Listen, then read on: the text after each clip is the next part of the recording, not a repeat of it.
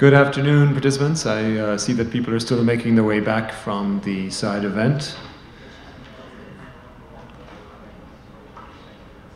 But I don't think we can wait very much longer to get underway with the afternoon's activities.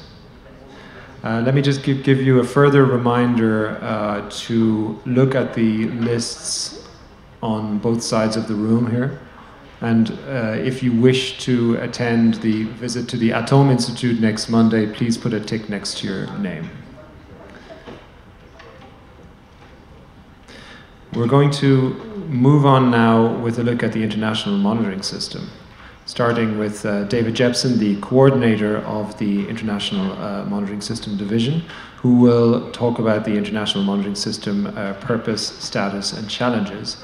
And following that, we're going to go straight into presentations on waveform monitoring technologies from other colleagues in the IMS division, Julien Marty, Stefka Stefanova, Jim Mattila, and Georgios Haralabus.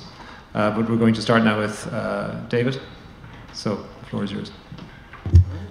Thank you, Cormac, and welcome everyone this afternoon to the session, first part of the session on the International Monitoring System.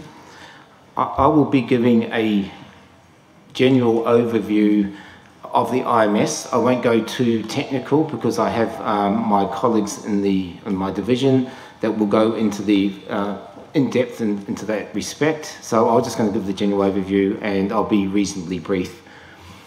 Okay, so the structure of my presentation, firstly I'll be talking about the CTBT verification regime, what it is intended to look like, and you heard about that I believe yesterday and also this morning. Then I will move on to the International Monitoring System per se, where I'll briefly describe the technologies and the status of the network as we've got to so far, and then the challenges in its completion and its sustainment, and to make sure that it's relevant for state signatories and what they want to do today and into the future.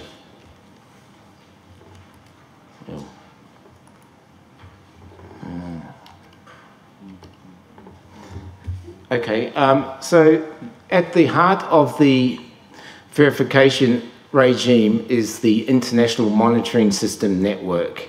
This is a global distributed network of monitors over 4 technologies, and you heard this morning that those technologies are covering seismological monitoring, hydroacoustic monitoring, infrasound monitoring, and radionuclide monitoring. The radionuclide monitoring is supported by 16 laboratories, and this is where the data is generated. That data is transmitted to the International Data Centre via a global communications infrastructure where the data is collected, processed, analysed, and products are generated for state signatories' consumption. And the state signatories will use the raw data and those products to determine whether there's something of interest for them, where they want to get further information on. And that's where we come to the third leg of the verification system, which is the on-site inspection. Now, the on-site inspection, as you'll hear later on next week, can only come into play after entry into force. However, what happens here if a state signatory says, okay, I want to get more information about this event of interest, and goes to the Executive Council, and 30 members of the 51-seat Executive Councils vote yes, then an on-site inspection will take place in the expected party, and if more information will be sought and gathered, upon which the state signatories can make their own conclusions and then decide what to do with that. So that's what the intention of how the verification regime is to work. Now, if we go to the IMS in terms of the treaty definition, you can go to Article 4 in the treaty verification. Here it explicitly states that the IMS is to comprise of facilities of the 4 technologies, as I mentioned just before. And that would be, the data would go from those facilities to the International Data Centre through this global communications infrastructure. Secondly, while the International Monitoring System is under the authority of the Technical Secretariat, the state of the facilities will be owned and operated by the state signatories themselves. Okay, now, we mentioned this morning, in the panel discussion this morning, we talked about in the negotiations where they set up what sort of network did the CTBT want to have? Something that was cost effective and efficient to do the job.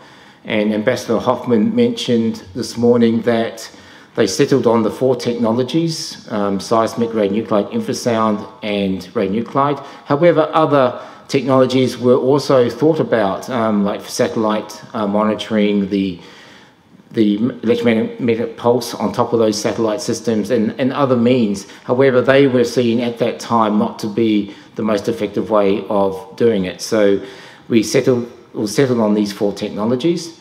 Now, also that this treaty was to cover only 3 environments, so underground, underwater, and in the atmosphere, but not outer space. So it was just those are the environments that this treaty was to govern.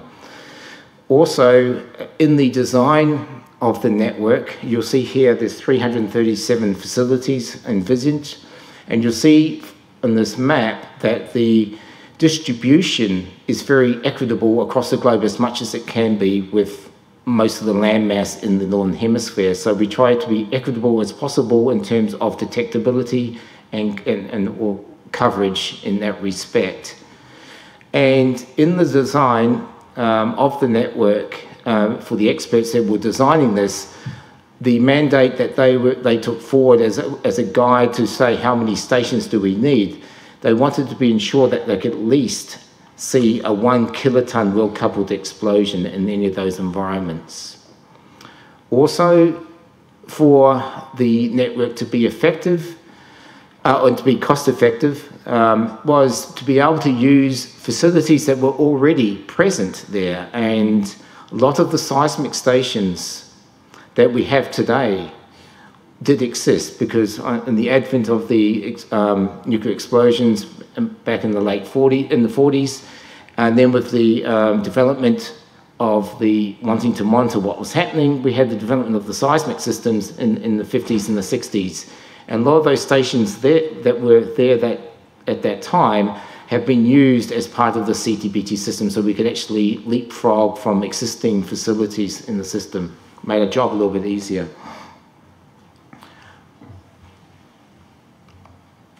Sorry. Okay, these are the 4 monitoring technologies. The first one being seismic. This is predominantly to monitor for underground nuclear explosions. So you'll get a shock wave, and the pressure waves that travel through the earth will be recorded on seismometers on that network. Second one is the hydroacoustic, which is predominantly to monitor underwater. Infrasound to monitor atmosphere, pressure waves in the atmosphere. And the radionuclide to sniff for radionuclide particulates and noble gases, that would be released from a nuclear explosion, whether underground, in water, or in the atmosphere. And I'll touch on these a little bit in a minute.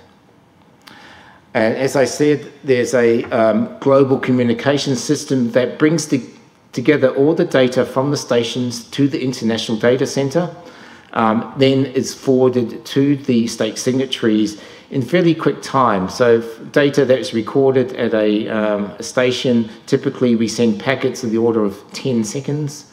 And this is for the waveform technologies. And they will be recorded here at the IDC. You can process the data, but also that data can be available to member states at that time as well. Now, if we look at I think it's good to look at the build-up of the IMS over the time.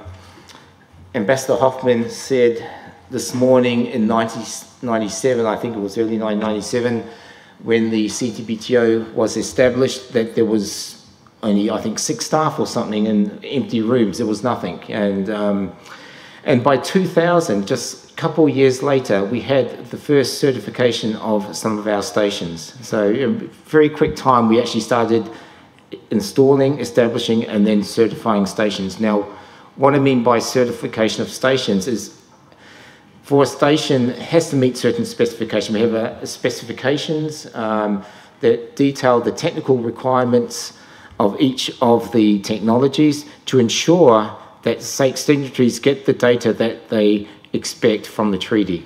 So it needs to meet noise conditions, needs to meet certain sensitivities or capabilities. Now, from 2000 over the... Is this working? Yeah, okay, sorry. Over the next 10 years, there was quite a rapid installation and certification program. So you're going all the way up to 2009, 2010, you can see up to probably 80% of the network had been established and certified by 2009, 2010. And then there was a sort of a leveling off, a gradual increase in the establishment of stations. And however, in the last several years, and I think this is piggybacking on the successful outreach from our executive secretary, we've been able to get to countries where we didn't think we would be able to make much leeway into. And we've been able to build stations in those countries. And now we're at 90% of the stations have now been installed, and we expect significant increase, maybe a few more percent in the next couple of years as well, which is really fantastic. And hopefully we can get to, on the far side of the histogram there, is the final number of facilities, 337. Okay, now, so what's the status today? So what does that look like in terms of what we've built? Now, this map is showing the status of each of the facilities in the network.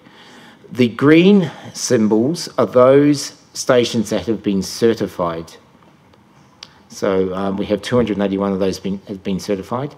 The blue ones are those that have been installed, yet to be certified, so we've still got a bit of work to do for those, but they themselves meet the requirements of the technical requirements as required for the treaty.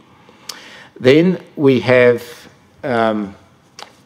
grey ones. The network itself, due to its global coverage that we have today, it's very effective, and you've seen that through the DPRK tests. You've seen that on other significant events that have happened over time, like the Fukushima accident after the tsunami that happened in 2011, for instance. You also see how good it is in seeing meteorites that are impacting the Earth and its atmosphere as well. Okay, so just briefly going into the 4 technologies, there's the treaty envisages 170 seismic stations. Now, the seismic stations, I guess, is this essentially of a seismometer, which is in place typically either in a vault, in a pier on a vault, or down a borehole. So it needs to be well coupled to the earth, and this will this will record the pressure waves as it travels through the earth, and then transmitted into recorded on the seismometer, and then transmitted here to the IDC. And sorry. And my colleagues will go into more detail on the technical aspects of this in a few minutes. Now, with the seismic network, while there's 170 stations, there's a backbone of stations that really form the detectability of the network, and these are the seismic arrays. These are very powerful stations. Now, they're so powerful because they act in two ways. One, they're a spatial distribution. You'll see in the lower right-hand corner of a seismic array. I think there's 10 elements or 9 elements in that one. It's a spatial distribution of seismometers. And what that enables to do is when we have a wave coming from an event, we have a coherent wave. This will be, you can sum it up over all these elements, whereas any noise that may be existing at the site will be incoherent. So, but what it does, it increases the signal to noise. So it's like a, like a radar as well. You can actually, you get an improved signal to the noise, so very strong. Also, like a radar, it gives you an idea of where the signal's coming from, what azimuth, and also how far away. So an array on its own can actually give you an idea of where and which region an event is coming from. But typically we use more than one station and we triangulate with a number of stations to get more precise location of an event. And tomorrow when the IDC gives presentations, they'll go into how that works. Or maybe later on this afternoon. Okay, now if you look at the capability of the seismic network over time, these 3 pictures show the detection threshold capability maps from 2006 on the left going through to the end of 2017. You'll notice here that it's fairly obvious in these maps that the detection capability is better in the northern hemisphere than the southern hemisphere because there's more seismic stations in the northern hemisphere due to the land mass, and that's expected. However, you see that the detection capability, and this is in the MB threshold, is around, at the worst, is around 3.5, 3.6, which is much better than I think the experts, when they were negotiating the treaty in Geneva, were expecting. So this is, much better, so we can get much lower than this 1 kiloton that they were designed the network for.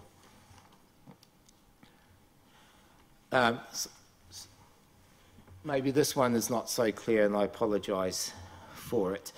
This is showing the 6 DPRK tests on a station AKTO in Kazakhstan. They are showing the relative amplitude of the 6 tests, and you can see that the last one that occurred in 2017 sort of blows the rest away in terms of its size. But if you drill into this, and especially for the 3rd, 4th and 5th events, if you have a very close look at the waveforms, you can clearly see that they must have been conducted in pretty much very close to each other within maybe several 200-300 meters because of the similarity of the waveforms. And this will be, I think Gerhard Graham will talk about this tomorrow, how we can actually use relative locations to actually find out where these tests may be. Also, the first test that occurred in 2006, which is the smallest one, measuring a 4.1 magnitude, this is where we didn't have we only had, I think, 32 stations present at the time. This was at the threshold of many of the stations on the network. However, it was clearly detected by at least 20 of those in the primary seismic network. Going to the hydroacoustic, this is predominantly for monitoring underwater explosions. I won't go to that video. So now, the hydroacoustic network consists of 6 hydrophone stations and 5 T-phase stations. Okay, they're completely different types of stations. There's hydrophone stations, as you'll see on the figure to your right, consists of a triplet of hydrophones. No, 1, 2, 3.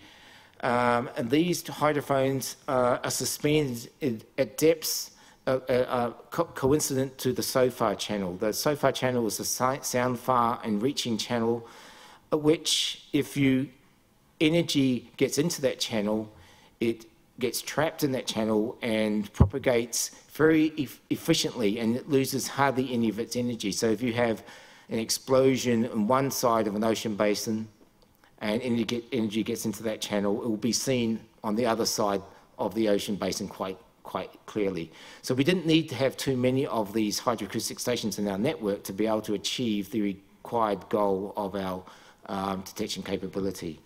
Another thing that will be mentioned is, and quite often in some of the hydroacoustic stations, you have to have a couple of these triplets to make sure that we get complete coverage, but that will be talked about in some detail in a few minutes as well.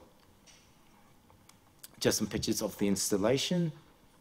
Now, these stations are the most expensive stations. These are the order of tens of millions of dollars each, and just due to some of the cabling to get out to the SOFAR channel, it can be orders of 100+ kilometres long, and shipping time is probably the most expensive. And also, we've got to ensure that when we put equipment out into the ocean, that it is robust. So some of the electronics has to be really well designed, highly tested, to at least have a 20-year lifetime to ensure that we don't have to go out and keep rebuilding these because of their expense. And then if you look at the capability of the hydroacoustics, so this is just showing the 6 hydrophone stations. This is showing the acoustic coverage map, and you can see that the oceans are covered very well. As I mentioned, if you let off a charge of several kilograms off, say, South Africa, that will be seen on the coast of Australia, for instance, on the west coast of Australia. It just shows how strong this capability is. Now, if you supplement this hydroacoustic network with the seismic stations, which are the T-phase stations of the hydroacoustic network and the 170 seismic network, you're going to cover these oceans completely. Infrasound, this is to monitor the pressure waves in the atmosphere. Now, okay, so if you think the heart of this station is the microbarometer.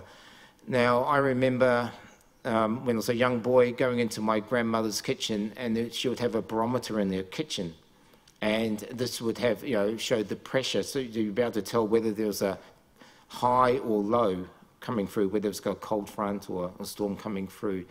Now, a microbarometer is a very sensitive barometer, and what it's there is to capture very small, or capture any pressure fluctuation.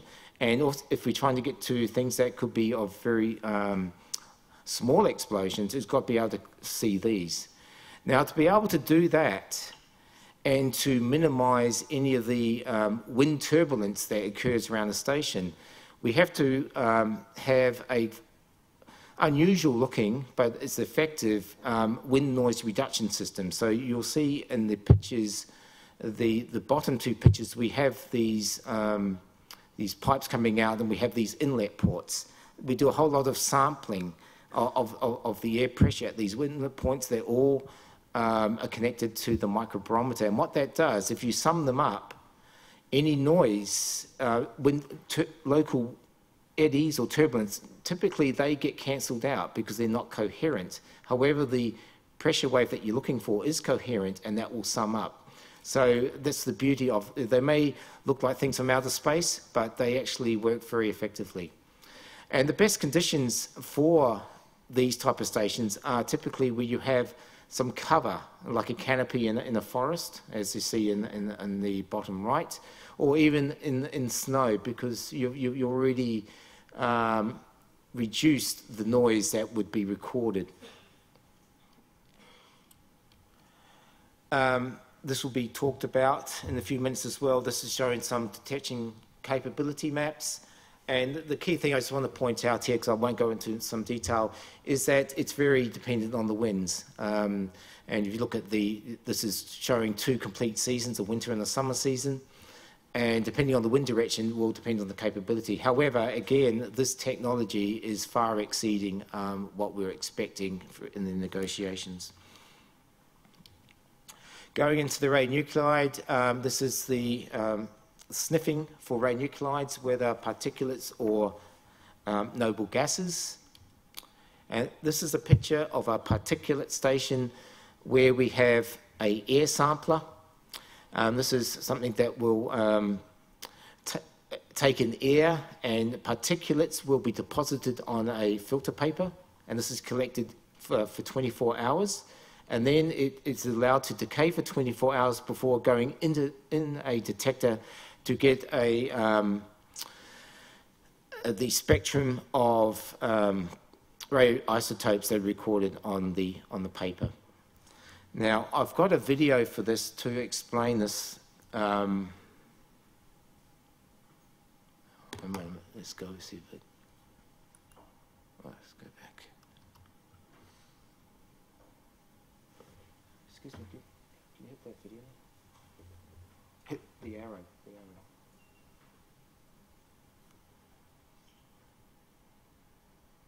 The white dots you see here are radionuclide stations. 80 such stations are part of the CTBT global alarm system to detect nuclear explosions. With this one, a nuclear explosion generates radioactive particles and gases. These radionuclides are dispersed by the winds. When they travel long distances from an explosion, radionuclide stations are deployed to detect them. These stations are grouped in exposed areas, as they rely on the wind. In an air sampler, radionuclide particles get trapped on a filter. Once a day, the filter is removed from the sampler and compressed. It is left untouched for 24 hours to allow non-relevant radionuclides to decay. The compressed filter is measured in a detector for another 24 hours. The result is information on the radioactive particles found on the filter. The detection of underground nuclear explosions is more challenging. Such explosions also generate radioactive particles and gases, but as you can see, the particles cannot escape from the underground. We have to rely on the radioactive noble gases as evidence. They seep through the underground into the atmosphere and are dispersed by the wind. Half of the radionuclide stations can detect such radioactive noble gases, in particular xenon. The detection process for noble gases is different. Air is collected as before, but only the gases are trapped. Xenon is then isolated and measured. Here you see everything again. Radioactive particles and gases arrive at a station. They are being sampled and measured in separate processes. Resulting data are sent via satellite link to the CTBTO in Vienna for further analysis.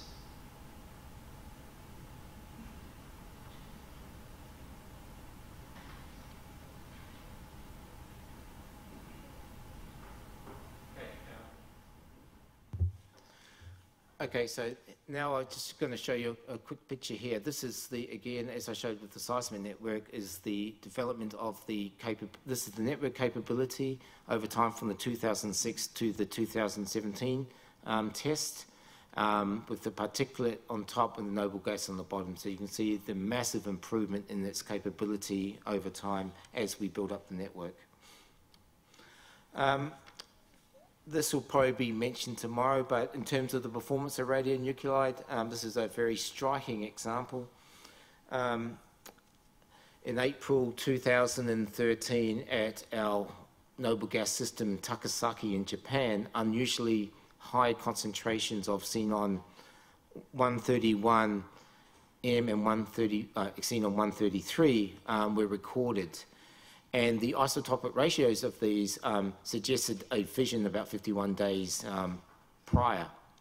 Now, some ATM was done, and these detections were consistent with a late release from a DPRK, perhaps could have been from a late release from the DPRK test site 55 days earlier, and which coincided with that of the nuclear explosion of the 12th of February in 2013. So it gives a striking example of not just the technology, but also the atmospheric transfer modelling capabilities that we have in-house here as well.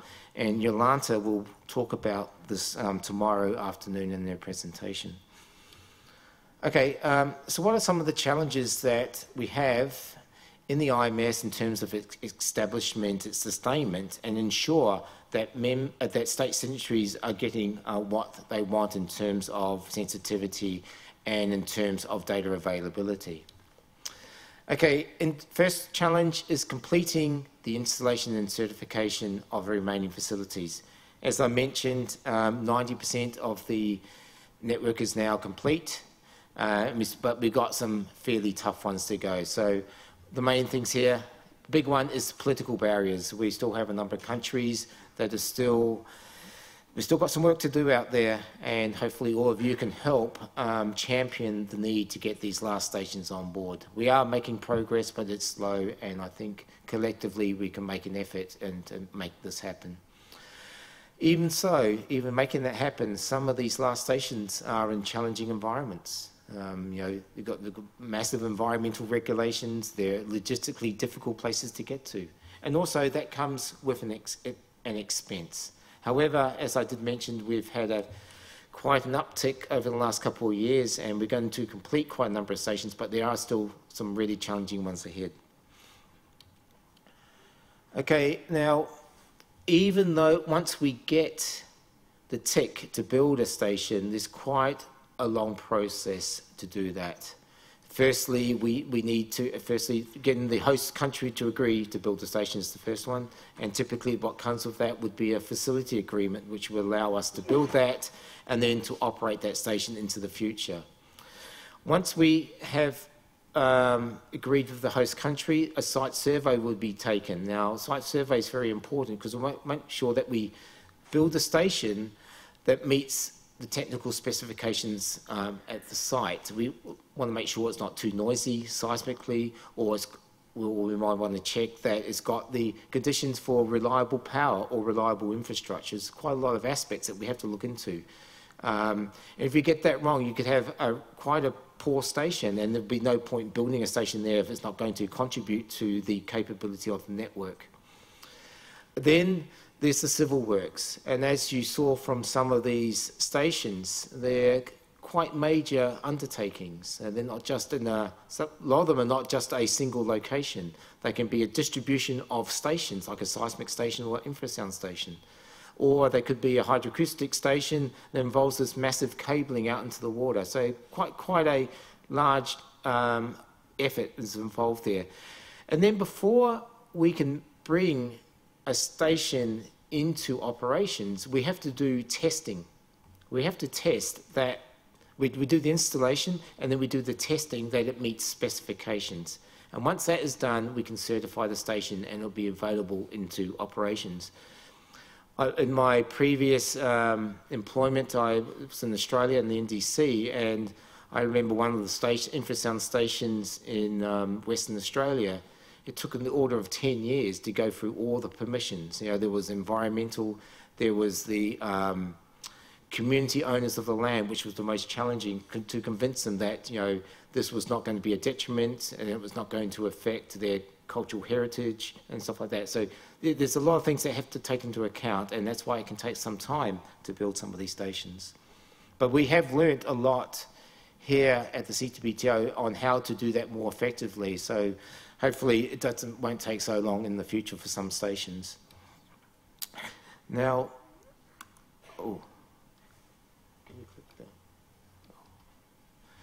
This is just one of my colleagues who will be up presenting tomorrow, Barbara Najalit.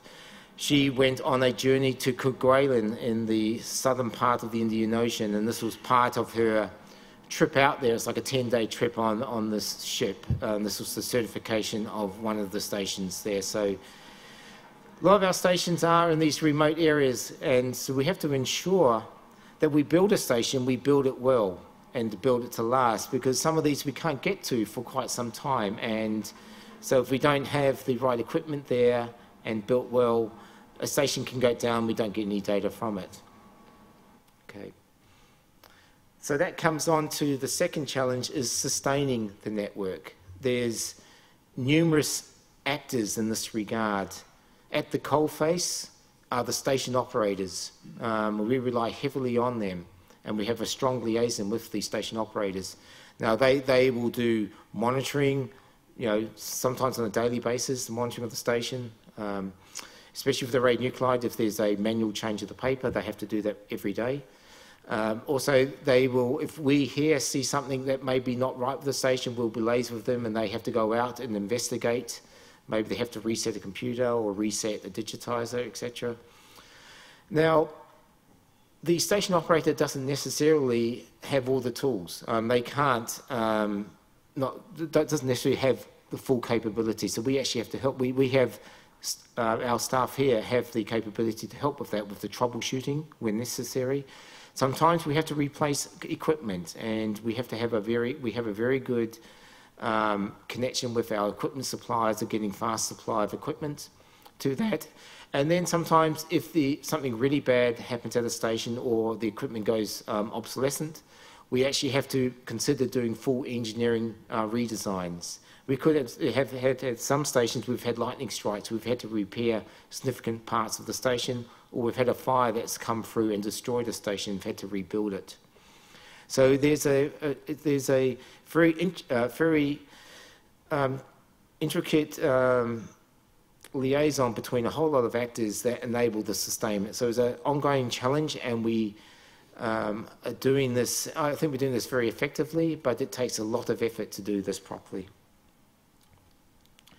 One thing, just to give an idea in terms of building a station and then and operating and maintaining a station, there's quite a big upfront cost when we build the station, and then it goes into a phase where there's not much cost, because it's like, say, running a car. You buy your new car, then you run your car, you have to do battery you change your tyres, or you're checking your batteries, your brakes, and then later on the station becomes old, or your car becomes old, and you're going to have to replace some more significant components. You may, at some stage, you might want to replace your engine, because your body of your car is still pretty good. But there will be a point in time when the station has to be fully upgraded or recapitalised, and then we start the cycle again. And we put quite a bit of effort in trying to understand the life cycle of the stations to maximise the life of a given station, but also we got to ensure at the same time that the station doesn't go down. So there's a balance between how long we can run a station and how long and what's the right time to recapitalise and upgrade the station. The third challenge is continuous improvement, and you'll hear a lot about this in the coming talks. Firstly, we want to ensure that the data is relevant to the treaty. So we've got to make sure it's calibrated, and there's one of the technologies, the infrasound, we're putting out this in situ calibration capability, which enables us to be able to do the yearly checks as specified in the operational manuals, and that's moving forward as we speak. Also, we've got to make sure member states will always want the sensitivity, improved sensitivity or improved capability. So we're always looking at the instrumentation. Can we improve, lower the noise floor of the instrumentation itself? Or can we improve the sensitivity, e.g. with the radionuclide stations, can we have an increased volume to lower the sensitivity, or improved components to actually get increased absorption of some of maybe the gases or etc. Also, we want to make sure we're cost effective, reliable and cost effective. So we're always looking at improving and keeping abreast of the technologies and improving our engineering solutions across the network. And that will be mentioned in the coming presentations. Lastly, but not least, the data has to be available to the state signatories and be secure. I mentioned early on, we have this global communications infrastructure. It needs to be functional. It needs to be, I think our mandated is 99.5% available. And as we're moving from the GCI 2 to GCI 3, and part of our new contract is to have a redundancy link. So we have two forms of communication to actually hopefully increase and improve the performance even more so above the 99.5% target to ensure we have data coming to state signatories so they get the data and the products that they call for to make their own judgments. Now, the state signatories are also hungry for data, and they want it now, or they want it yesterday, so to speak. So we have to ensure that we have a robust technology infrastructure to enable that. So we're continually increasing our capability. We're moving into the cloud a lot more to ensure that we meet that demand from the state signatories. Lastly, but not least, the data has to be trusted, has to be authenticated. So what's recorded at the station is what they see on their computer at their national data centre or the national authority. So we're rolling out, we have some rolled out in terms of this authentication, and we're rolling that out more and more. So they were the challenges, and that's the end of my presentation. Thank you. You want to take questions now? You may as well. I'm happy to take a couple. I'm happy to take a couple of questions if you like before we get into the technical heart, if you so desire. Oh, in blue. Yes, coming from a military background, I'm curious as to your day and how it went. If I could take you back in time to September of last year, I'm going to ask this question again tomorrow for the data center. But you at the monitoring system when the latest test went off, can you just tell us a little bit about your day? And I mean, it was roughly 8:30 at night, I think, when the September test went off. But if you could talk about that, that'd be great.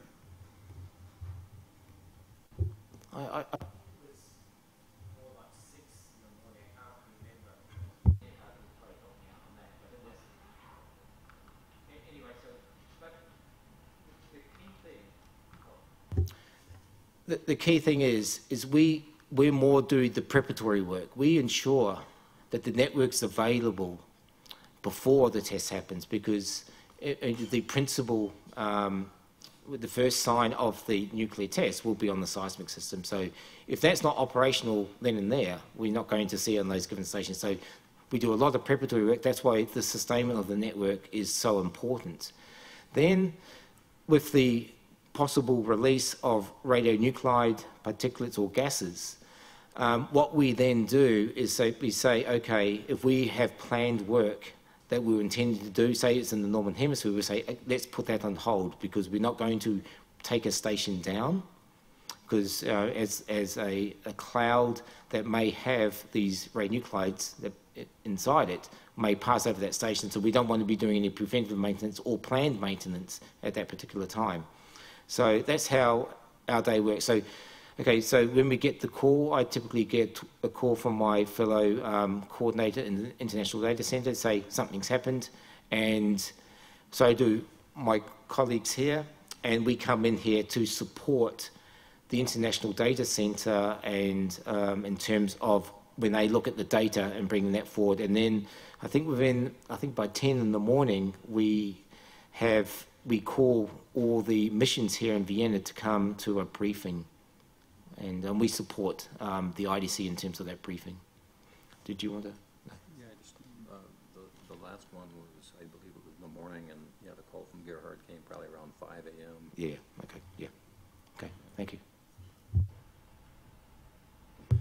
Thank you very much for your presentation. I'm Stephen Herzog from the United States. I have two questions. One is really quick and one is a little bit more detailed. The first question is why do some facility agreements take so long to enter into force after they're negotiated, after the station has been up and running for a while? And the second question is my understanding has been that cooperating national facilities could not exist until entry into force of the treaty, but there have been discussions over prototype CNFs with Israel in 2002 and Italy in 2015, talking about possible seismic prototype CNFs, and now I'm hearing that Canada is going to be partnering with Kazakhstan to potentially have a radionuclide cooperating national facility. And I've also read that the IMS division is talking about preparing to be able to incorporate prototype CNF data into the system. So my second question is what would be the status of prototype CNF data prior to entry into force? Thank you. Okay, in terms of the first question, the facility agreements are only for those countries that host facilities. I think there's 89 or something countries. Now, I can't ask, I know that I think 49 out of the 89 have facility agreements in place. Now, I can't answer legally why that is. Chow Dong yesterday maybe would have been a good time to ask him that question on the facility agreement, so I apologise I can't answer that. But each country has their own reasons for that. Some countries may be the fact of, due to our preparatory status of where we are in terms of we're a professional technical secretariat. So I think some countries have that as a reason why they won't sign a facility agreement. But I really can't answer that particular question. In terms of the prototype CNFs, now start with the prototype CNF is the data from those will not be used. You're correct. They don't come into play until entry into force of the treaty. So that's why they're called prototype CNFs. Now, those any data that we bring in from those CNFs will not be part of products of the International Data Centre. And what we are doing, and the reason we're doing this at the moment, is we are starting to test our system. We're getting, we're a long way in terms of preparation. We want to test the capability, so when we come at the entry into force, that we can test how we can introduce a CNF into the system. So that's why we are working with them. Now, they do have benefits in terms of, at entry into force, if we have more stations out there that meet, each CNF has to, or each prototype CNF has to meet IMS technical specifications. So when at entry into force, these data can be called upon for consultation and clarification. So they really will supplement any, I suppose, call for an on-site inspection in terms of the data or their presentation for something like that.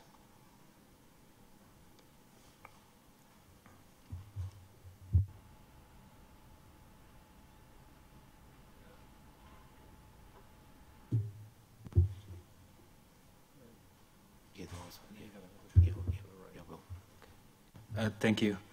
How is the radionuclide detection facility determined between xenon that comes from explosion tests and the radioisotope production, while the two activities release the xenon gas? Thank you.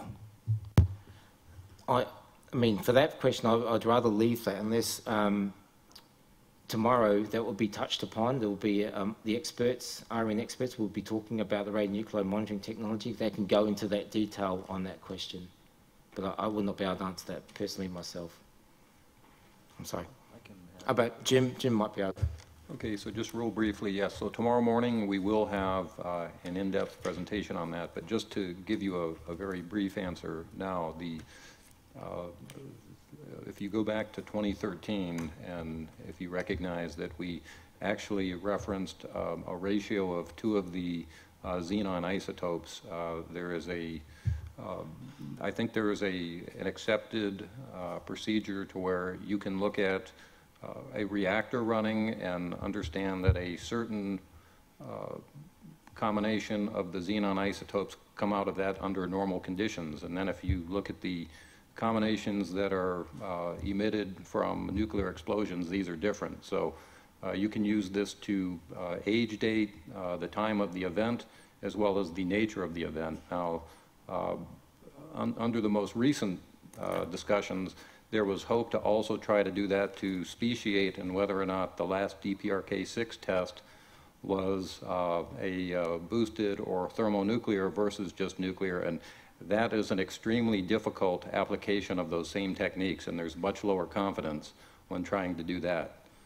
So I think it's very good for doing the first two, but for doing the third, that's pretty much, I think, a reach or a stretch right now to try to do that. But I think if that, I'd say hold your question again for tomorrow morning, and we can go back into that. Thanks, Jim. Thank you. Thank you. Did you have a question?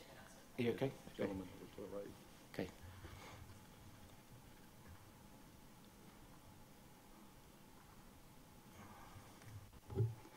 I'm Didier Namogo from DR Congo, and I have 3 questions specifically on seismic stations. The first, in the presentations, you spoken about the primary seismic stations and the auxiliary seismic stations. I want to know the difference between the two. The second question is, what is the purpose of the CTBTO to install the seismic stations in countries which doesn't have nuclear or which doesn't use nuclear weapons? And the last question, in the presentation, you said that the host country must initiate the processes to get the station. I want to know if this process must, if the initiation must come only from government members, or it can come also from scientific members. Thank you. Okay, thank you for your question. As you said, there's primary seismic stations and auxiliary seismic stations. There's 50 primary seismic stations and 120 auxiliary seismic stations envisaged for the treaty. Now, the primary seismic stations, they create the detection capability of the network. These are the ones that we receive continuous data from the stations here into the IDC. And these are the ones that will form the events, the initial detected events.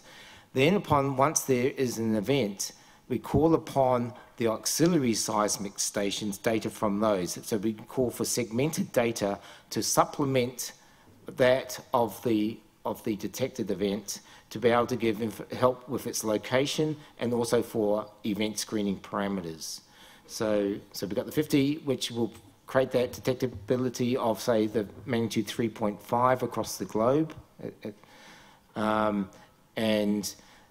the auxiliary seismic stations are not part of that initial detection of the events. And that's the way how it was structured in the Geneva.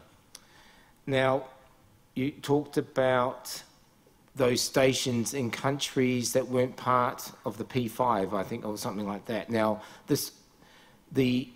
all the stations are listed in the treaty, and that was agreed to in the treaty. There's 170 stations, and that was, at the time, the experts who were designing the network, due to the mandate they were after, something that was cost-effective, to meet this 1 kiloton threshold, at least meeting that. This was the best design, and a lot of it was also based on what was existing at the time. So that was the best distribution, they believed there, and that's what was listed in the treaty. Now, in terms of working, in terms of establishing a station in any country, our first port of call is with the national authority. The CTBTO first works with the national authority. The national authority will then designate which agency perhaps, or which scientific institution upon which they may want, then say, I would like you to be the one who's coordinating to build a given station. So, well, we always go for the national authority, and that's typically somewhere in government. Thank you.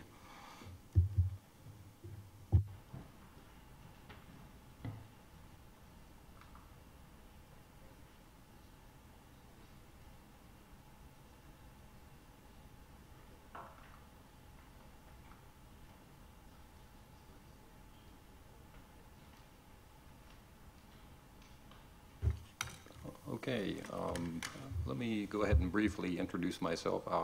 I'm James Mattila. I'm the chief of the Engineering and Development section in the IMS division. And then let's take a second and I'll introduce everybody to my right. So we have Ms. Stefka Stefanova. She is maintenance officer in our maintenance and facility support section. And to her left is Julien Marty. He is the unit head of the seismic and acoustic systems in the engineering and development section. And then immediately to my right is Mr. Georgios Haralabus. He is the unit head of our hydroacoustic systems, also in the engineering and development management section. So what we're going to do now is we're going to take, you just got an overview from Mr. Jepsen, and we're going to take a little more time and hopefully not too much repetition, but we're going to dig into each of these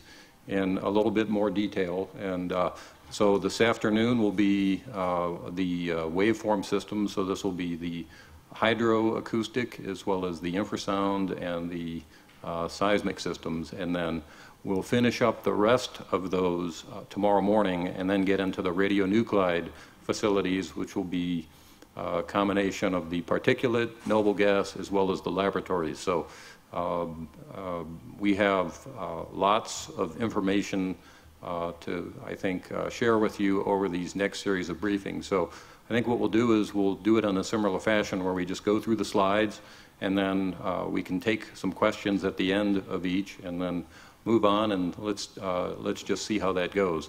So I'll do a quick introduction just to touch on a few other highlight areas that were not fully covered in the last briefing too. So.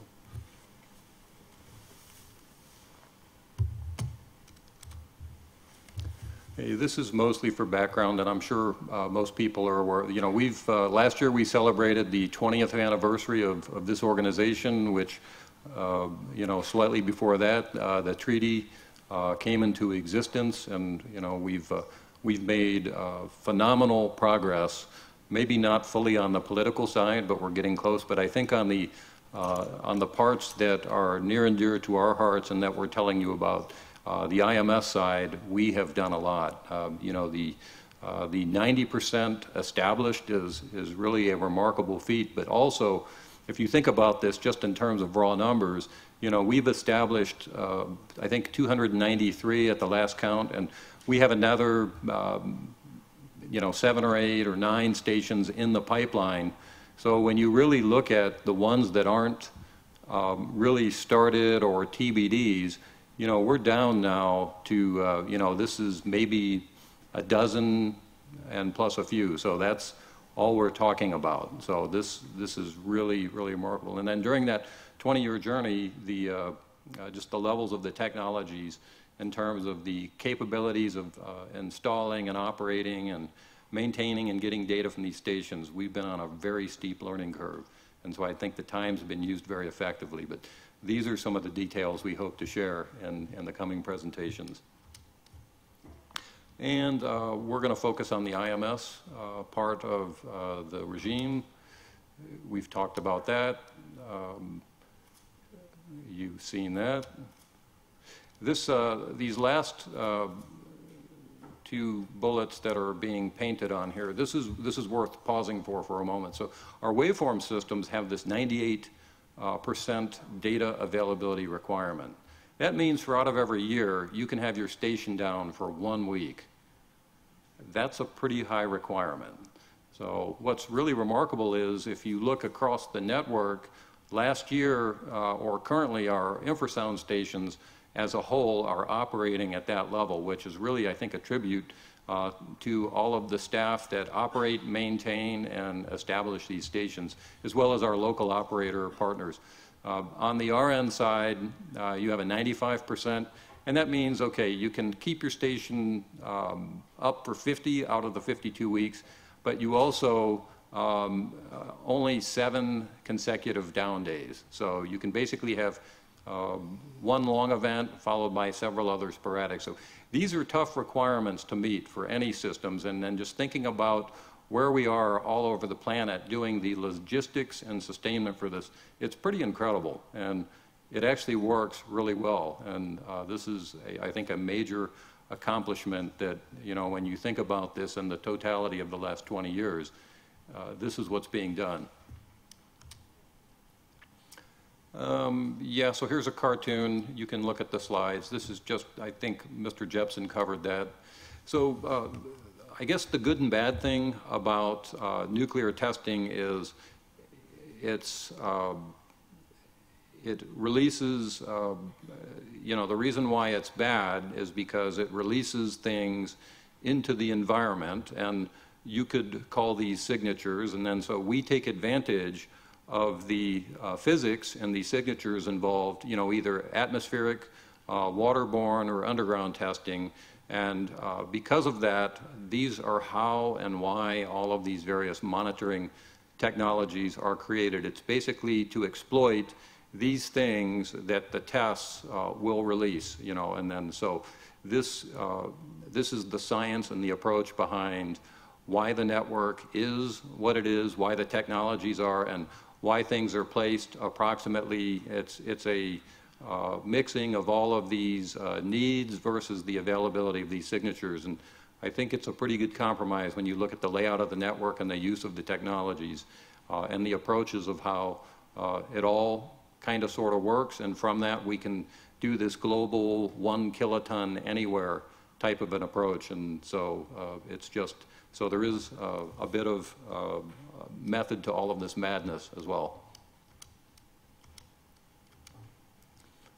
And so, yeah, we heard about all the technologies, and then the right now, if you just focus on the bottom of the slide, so we have 40 of the radionuclide stations will also have these noble gas monitoring with them, and we'll cover that, referring back to our one question we had in the last session as well. And today we'll be finishing up in detail on everything in the yellow box, and tomorrow we'll cover the radionuclide. And with that, I think I'm going to turn it over to my hydroacoustic colleagues to give you more in depth there. So thank you.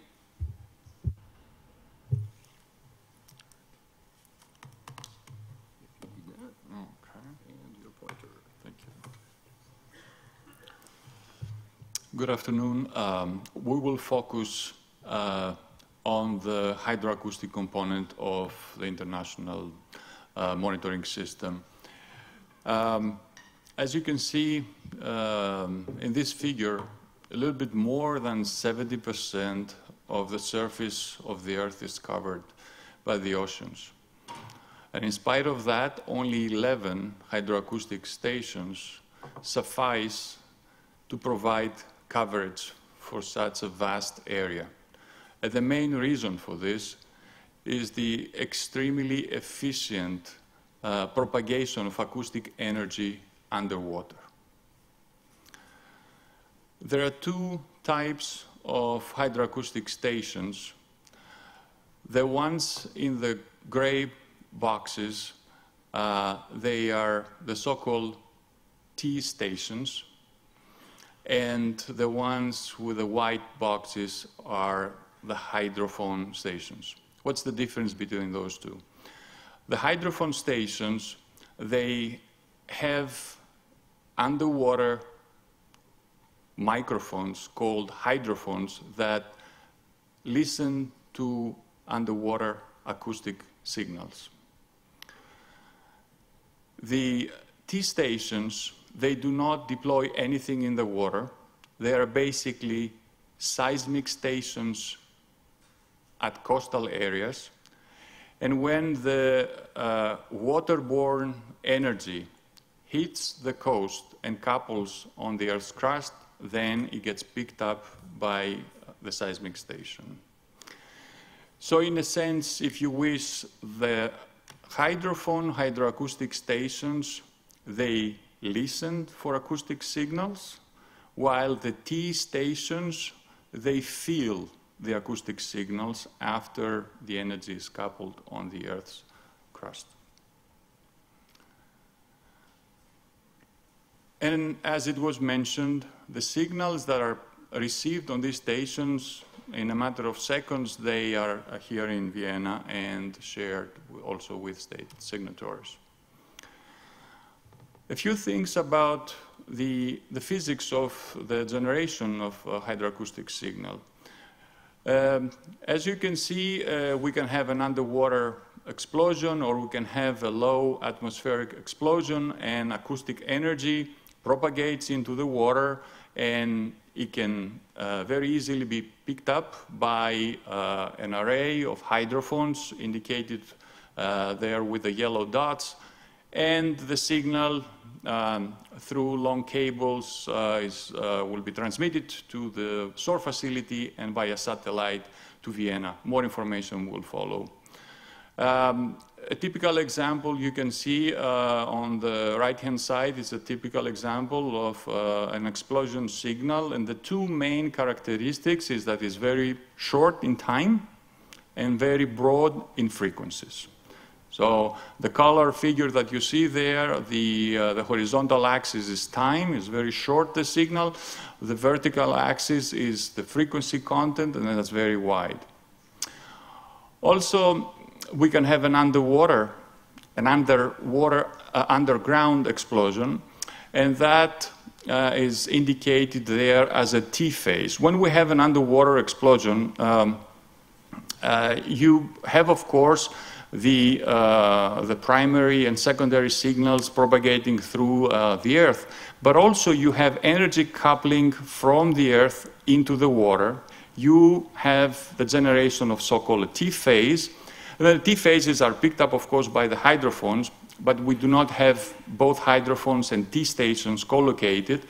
So when you don't have the hydrophones, then the T phase will, when it hits a steep coast, then through a very complex mechanism, then the signal will be coupled on the crust of the Earth, and then it will be picked up by the seismometer that is shown there on the top of the ridge. This is a cartoon of a typical T station. On the right-hand side, it's a top-down view, as you would see from an airplane, where you can see the two stars. There are two seismic stations, basically, that will pick up signals. And then on the left-hand side, you can see the two different paths that a signal generated underwater and it's coupled also on the Earth can follow. You can have the seismic path, and you can have also the hydroacoustic path. The reason why these stations are called T stations is because the T phases that propagate through the water, they come third. So the T stands for tertiary, which means third, because the signal, the first two, the compressional P waves and the transverse S wave, they will propagate through the seismic path and will arrive first at the seismometer. And then the T phase is a signal that will spend part of its propagation path underwater. They will come late because it travels, of course, slower in the water than on Earth, and that's why they call T phases. Now, the main component, though, of the hydroacoustic network are the hydrophone stations. It was mentioned previously that the hydrophone stations consist of triplets. And you can see there in the cartoon, first of all, on the right-hand side, the top-down view, they are typically deployed on both sides of an island. Exception is Australia, which has only one triplet. And you can see a long cable to the north and a long cable to the south, ending up in 3 hydrophones, a triplet of hydrophones, as we call it. And the reason why we usually have 2 is that for the acoustic shadow of the island, not to block the signal on one side or on the other side. Also, as it was mentioned, to optimize the coverage, the hydrophones, they need to be deployed in a special layer underwater called the SOFAR channel, which I will explain in the next slide. That's why we need long cables, tens of kilometers, sometimes hundreds of kilometers, in order to be able to deploy the triplet of hydrophones in that depth. The last station that was installed was at Crozet Islands in South Indian Ocean, an extremely remote place, colony of penguins and a few scientists living on those islands. But because we need to have a very wide, global geographical coverage, most of the stations are installed in very, very remote places. The degree of difficulty and risk is order of magnitudes higher than any other station in the network. And just to give you an idea of the assets and the complexity of a project, I would just play a 1-minute video that shows very briefly the Crozet, summarizes the Crozet project. Can someone click on the...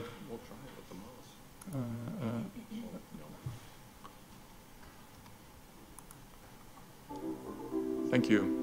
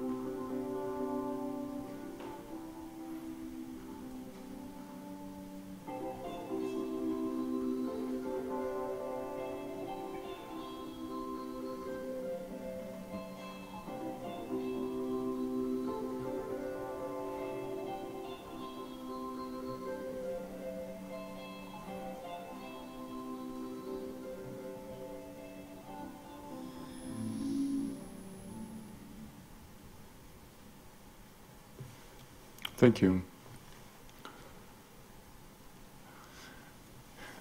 I have to say that from this 1-minute video, of course, we excluded the scenes that you saw in the previous video because it was the same part of the world, you know, because sometimes the weather patterns are not very friendly.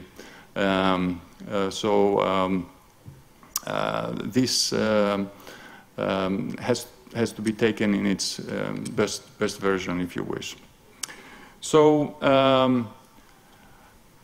a few things about the physics of sound propagation underwater. The sound travels with different speed in different depths underwater. On the left-hand side, you see a sound velocity profile that indicates the speed of sound for different depths. So at the beginning, we have the mixed layer, we have the seasonal layer, and the seasonal thermocline. Then, as the temperature decreases, so does the sound speed, and in the main thermocline, at the end of the main thermocline, we reach the minimum sound speed. After that, the temperature remains the same. That's why it's called deep isothermal layer. But the speed of sound keeps on increasing because of the hydrostatic pressure, of the weight of the water column that's above the minimum sound speed channel. So it is this minimum speed of sound that creates the famous SOFAR channel, which stands for sound fixing and ranging.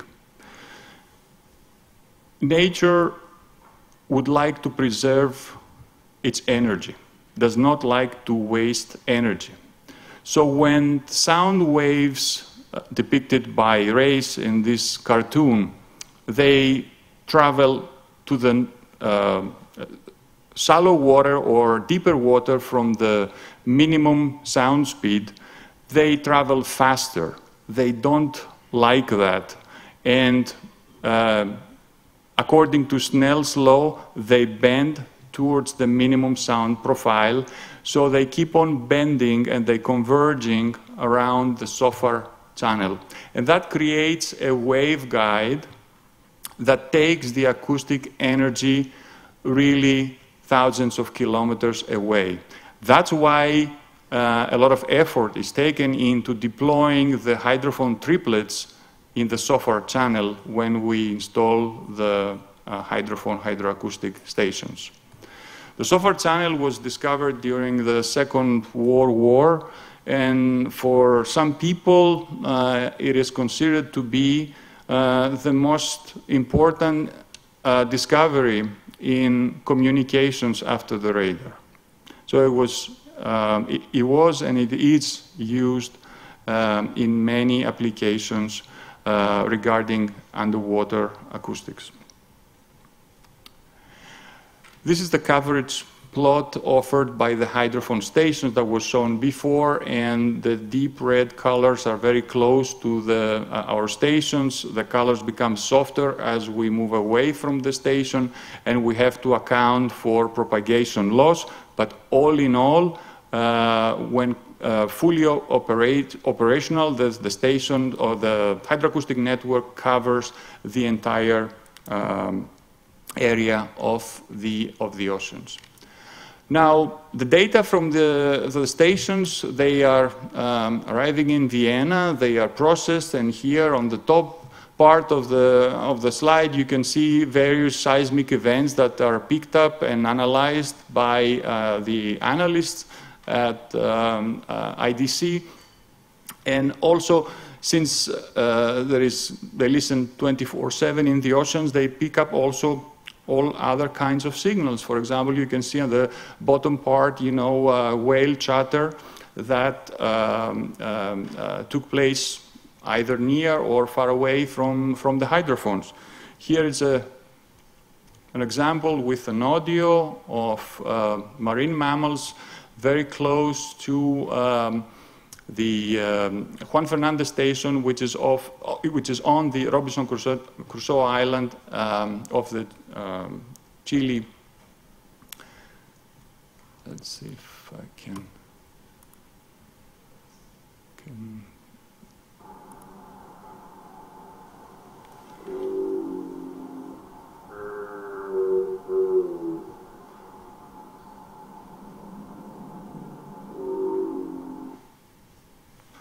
So these signals have been artificially accelerated so that the signal will be more audible, because we can hear up to 20 hertz, and this can go lower than that. But and this is yet from another station, the rumbling of the earth after an earthquake in Chile, and this is how it was picked up by the hydrophones of the station. Somebody can help me with the... Okay.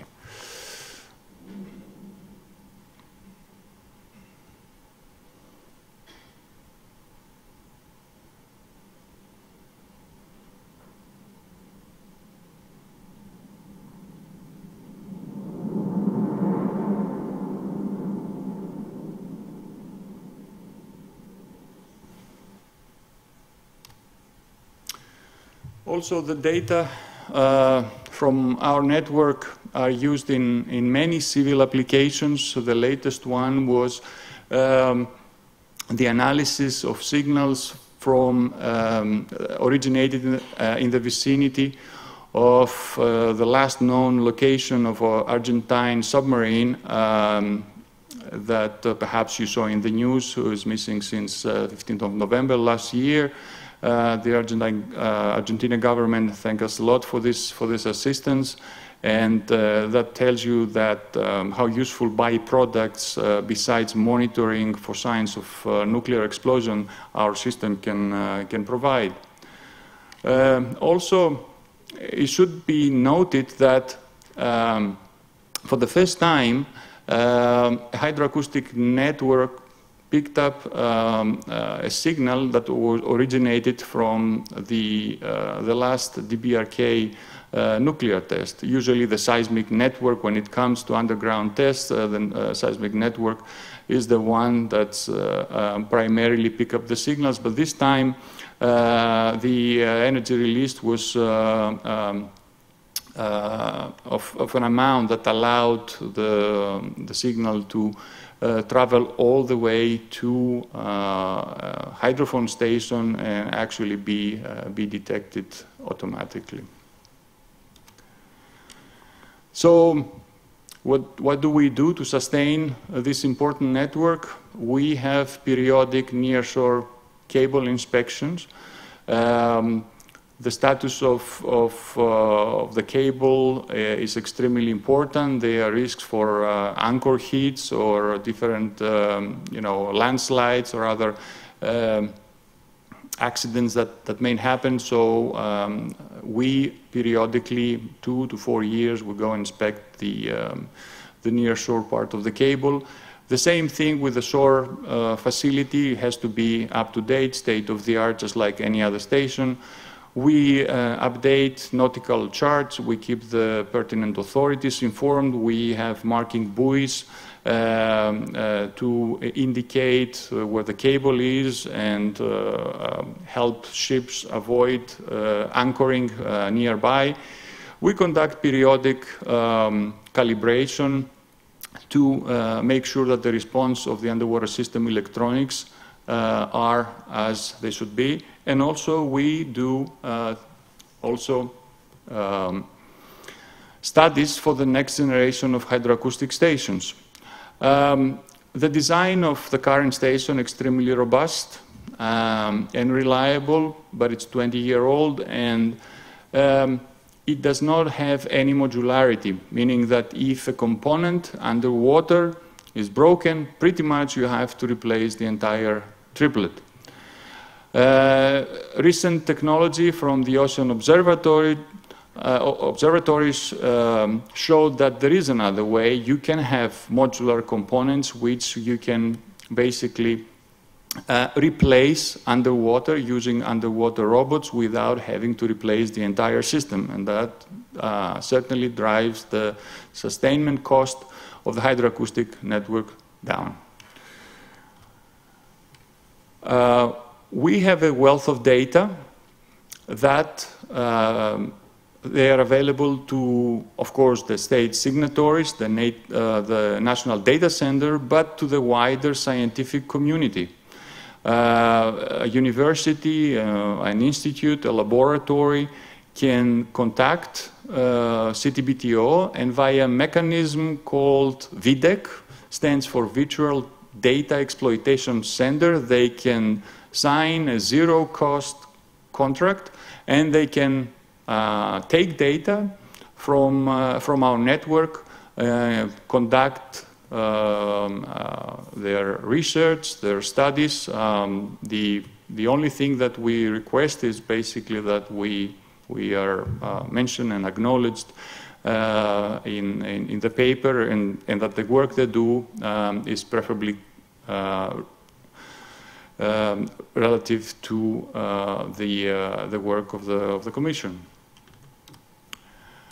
And that's my final slide, the way forward. As mentioned, we work for the next generation modular design IMS hydrophone stations. We have an ongoing project down selecting various options, preparing for development of a prototype, and eventually testing it at sea. It's a very harsh environment. Marine engineering is a very difficult and risky technology, and everything has to be tested before exhaustively. The hydroacoustic component of the IMS is fully certified. It's the first technology that certifies all its stations, but it doesn't mean that every station that is certified cannot break down. And this is the case for the North Cable of Diego Garcia. One of our triplets is down since 2014, and we are focusing all the efforts and resources into bringing the station back to life and reinstalling the hydroacoustic network in its full capacity. Thank you very much. If you have any questions, I would like to try to answer them.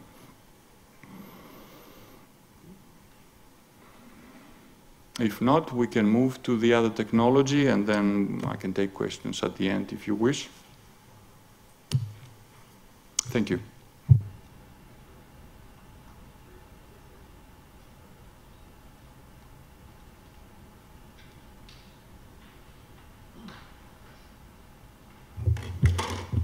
Okay, good afternoon.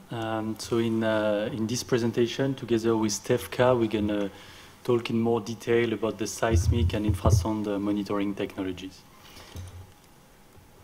Okay, so as you're well aware of by now, the International Monitoring System comprises 337 facilities based on 4 technologies.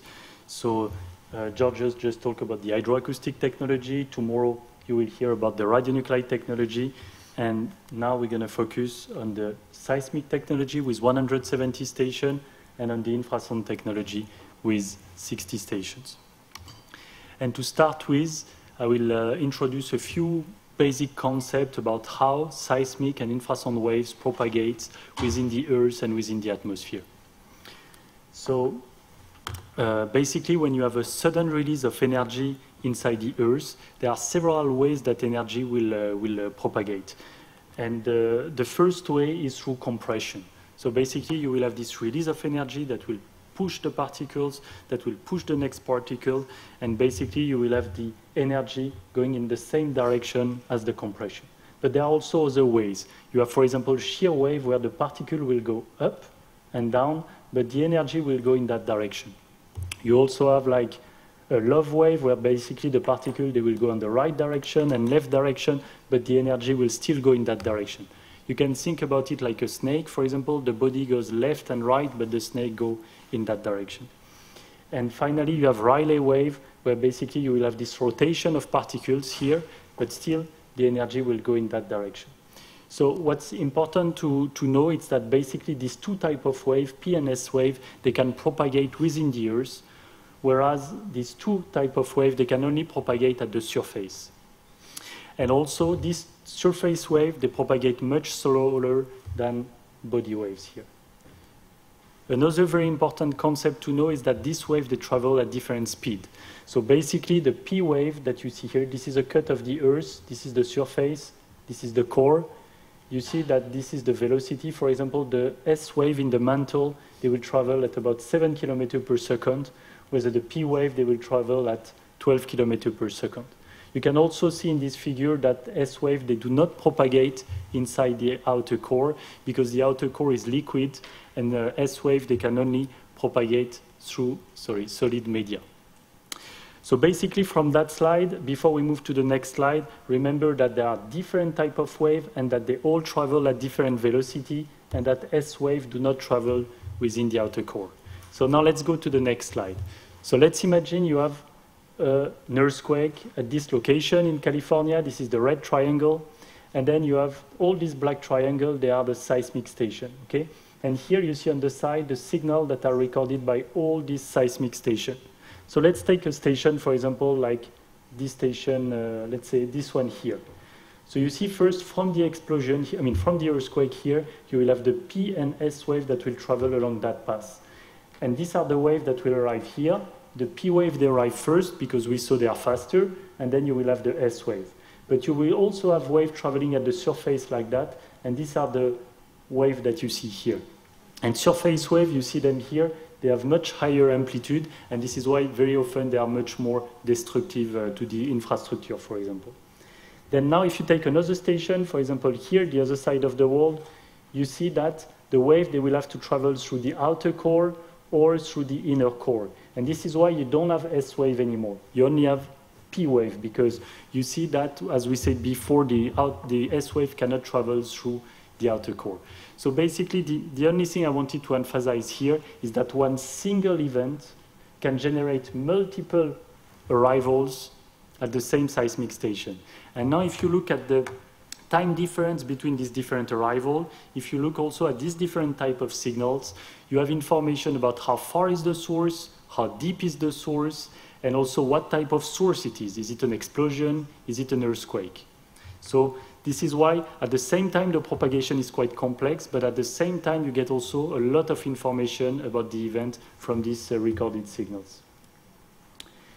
Now the main source of earthquake is obviously the rupture of a geological fault, and this is a map with all the earthquake, or most of the earthquakes since 1898. And you see that all these earthquakes, they are mainly along these tectonic plates.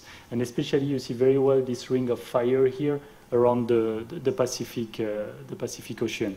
So obviously in our case, we are interested by explosion, but most of what we detect are these earthquakes along these tectonic plates. Now we move to the infrasound waves. So basically, the first thing is what's the difference between an infrasound, the sound, and ultrasound. In fact, they are all acoustic waves.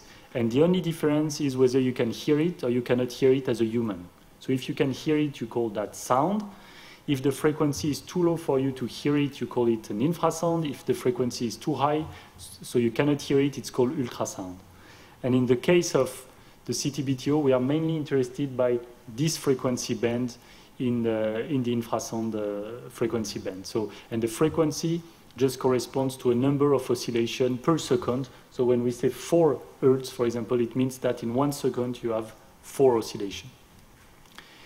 Same as in the Earth, you have several layers in the atmosphere. So you have, and these layers, they are mainly defined based on the profile of temperatures. You see this red curve here. So basically, when you go up here, the first layer is the troposphere. This is where you have most atmospheric phenomena that you know, like rain, snow, clouds. And you see, you know very well, when you go at the top of the mountain, the temperature decreases. When you take the plane, temperature is even lower. So you see the temperature decrease. And then the temperature rises again because basically of the absorption of solar radiation by the ozone layer. Then temperature decrease again and again increase because here again you have molecular oxygen that is absorbing solar radiation. So basically what is important to know is that the propagation of infrasound wave, they will be really affected by the wind and by temperature. And this will change all the time in the atmosphere, especially the wind. So whether in the case of seismic, the Earth's interior is very stable. In the case of infrasound, it will change all the time. So if you take, for example, the case of a meteor that exploded offshore of Portugal, nearby the Earth's surface last year, you see that at this specific time, because of specific wind and temperature condition, this curve, they represent the propagation of infrasound. So for example, on the right side, you see in red, you had waves that were basically refracted in the troposphere like that. But you had also reflection in the stratosphere in blue, and you had also reflection in the thermosphere in green. But for example, in the west direction, because the wind was mainly blowing from west to east, you didn't have any reflection in that area of the atmosphere, only at very high altitude. And this will change every day, every season, every month it will change. That's why the propagation of infrasound is quite complex, and you need to know your atmosphere very well if you want to go back on information on the source. So basically the main point here is that between the source and the station, there will not be really a direct propagation. What we will observe will be after several bounces in the atmosphere. And then there is a number of infrasound sources. So as you can see here, man-made explosion, volcano, rocket launching, meteors. So that's it with, as an introduction of how wave propagates. And basically if you remember one thing, remember that this propagation is quite complex. It's even more complex in the atmosphere than in the Earth. But at the end, thanks to this complexity, you get a lot of information about the medium and also about the source itself. Now we'll move to the IMS seismic and infrasound networks. So here again, we'll start with the primary seismic network. You see here, 88% of the network is certified. You see the station in green. And in the case of the auxiliary seismic network, we have 89% of the network certified. And in the case of the infrasound network, we have 83%. The main difference is that, as David explained earlier, for these two networks, most of the stations, they existed before the treaty opened for signature. So basically the stations were just upgraded so they would meet the specification of the IMS. But in the case of the infrasound network, none of these stations existed in 1998. So this network was built from scratch. You see two stations in light blue here that will be most probably certified this year, one in Antarctica and one in China. And there are other stations that are also under construction. But also, as it was emphasized before, obviously there was a lot of stations certified at the beginning of the network, and now it's more and more difficult to build this remaining station because of different factors. Okay, just a small, again, maybe animation about how these stations are working. So what's important to know is that most of the infrasound or seismic stations, in fact, they are composed of several measurement systems. So this is one single station, and you have several points that are within a few kilometer diameter area that record the signal, okay? And all this data is sent, as it was explained, in near real time to the international data center through the global communication infrastructure. You see this wave that arrive, this element, they record the wave one after another, and then you see this signal which is transmitted to the IDC. And then the data arrive in the IDC, and then it will be processed first automatically, and then there will be a review by analysts. So how does it work? There will be a dedicated presentation to this, I think, about this tomorrow. So I will just briefly explain you how it works. So first of all, the first data that we will process is the data from the primary and hydroacoustic station, because basically these waves, they propagate much faster than infrasound wave, for example. So first of all, you will have information about an event through these two technologies.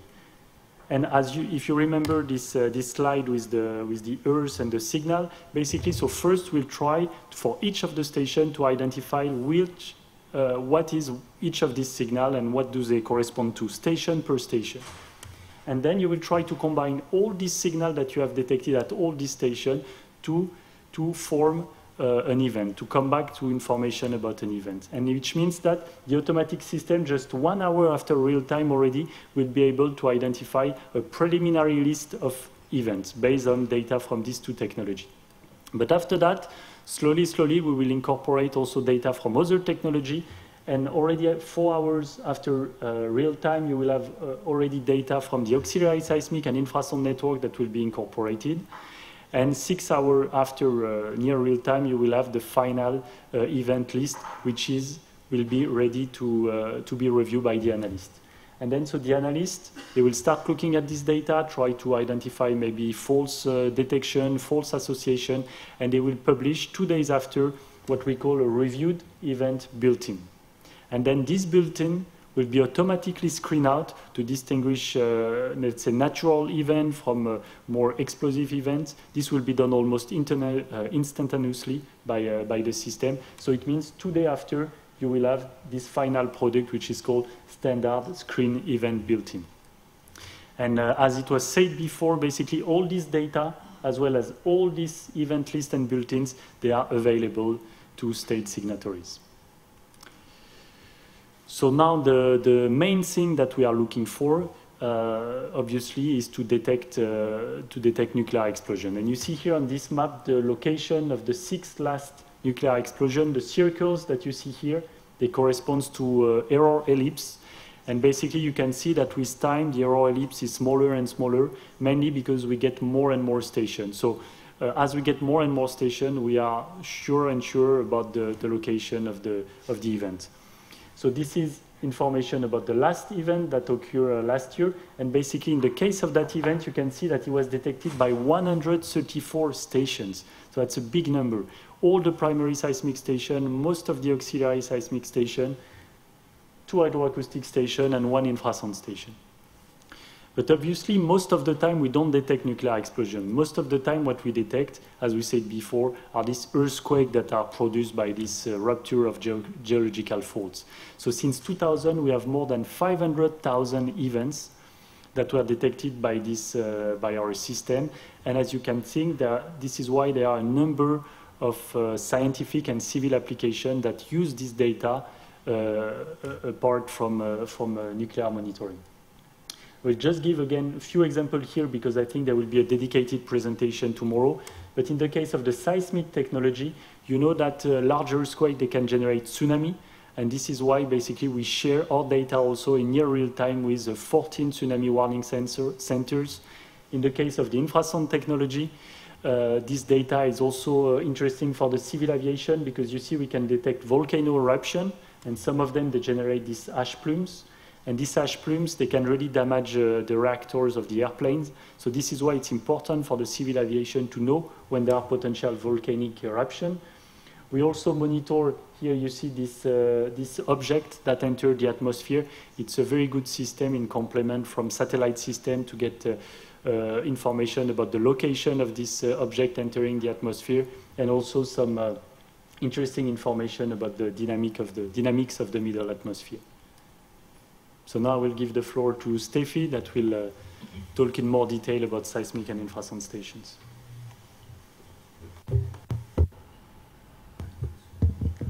Okay, so now seismic and infrasound stations of the global monitoring system.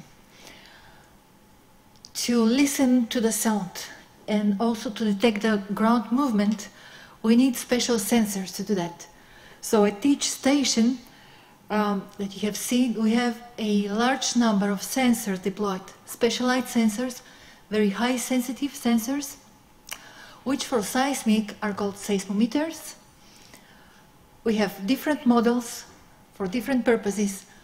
We have a sensor installed on the surface, sensor installed in boreholes, which are displayed in the first line.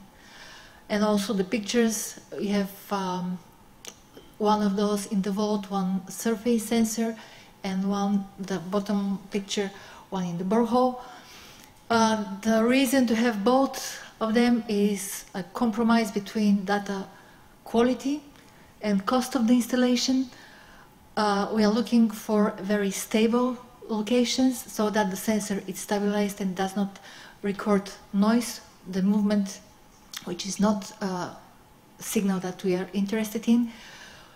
To do that, it's nice to install the sensor underground in the borehole. However, to make the borehole, to drill the borehole, it's extremely expensive. Sometimes we have to go down to 100 meters. The idea is to reach a solid ground, the bedrock, to avoid the sedimentary basins where the movement, so the noise will be much higher. So those deep boreholes, also they are expensive, timely consumed, and the surface sensor are the alternative to that. For the infrasound stations, we have sensors called microbarometers. Those are very high sensitive barometers which are gonna register very small amplitude of sound changes in the atmospheric pressure, which is the sound. The main enemy for the infrasound is the wind noise. We cannot install those sensors otherwise than on the surface. But to reduce the wind noise, we have to have some ways to reduce the wind noise, which sometimes can hide the very low amplitude sound that we are interested in. So that's this installation on the bottom picture you see on the green grass, these pipes installed in a certain configuration, and the idea is to filter as much as possible the wind noise.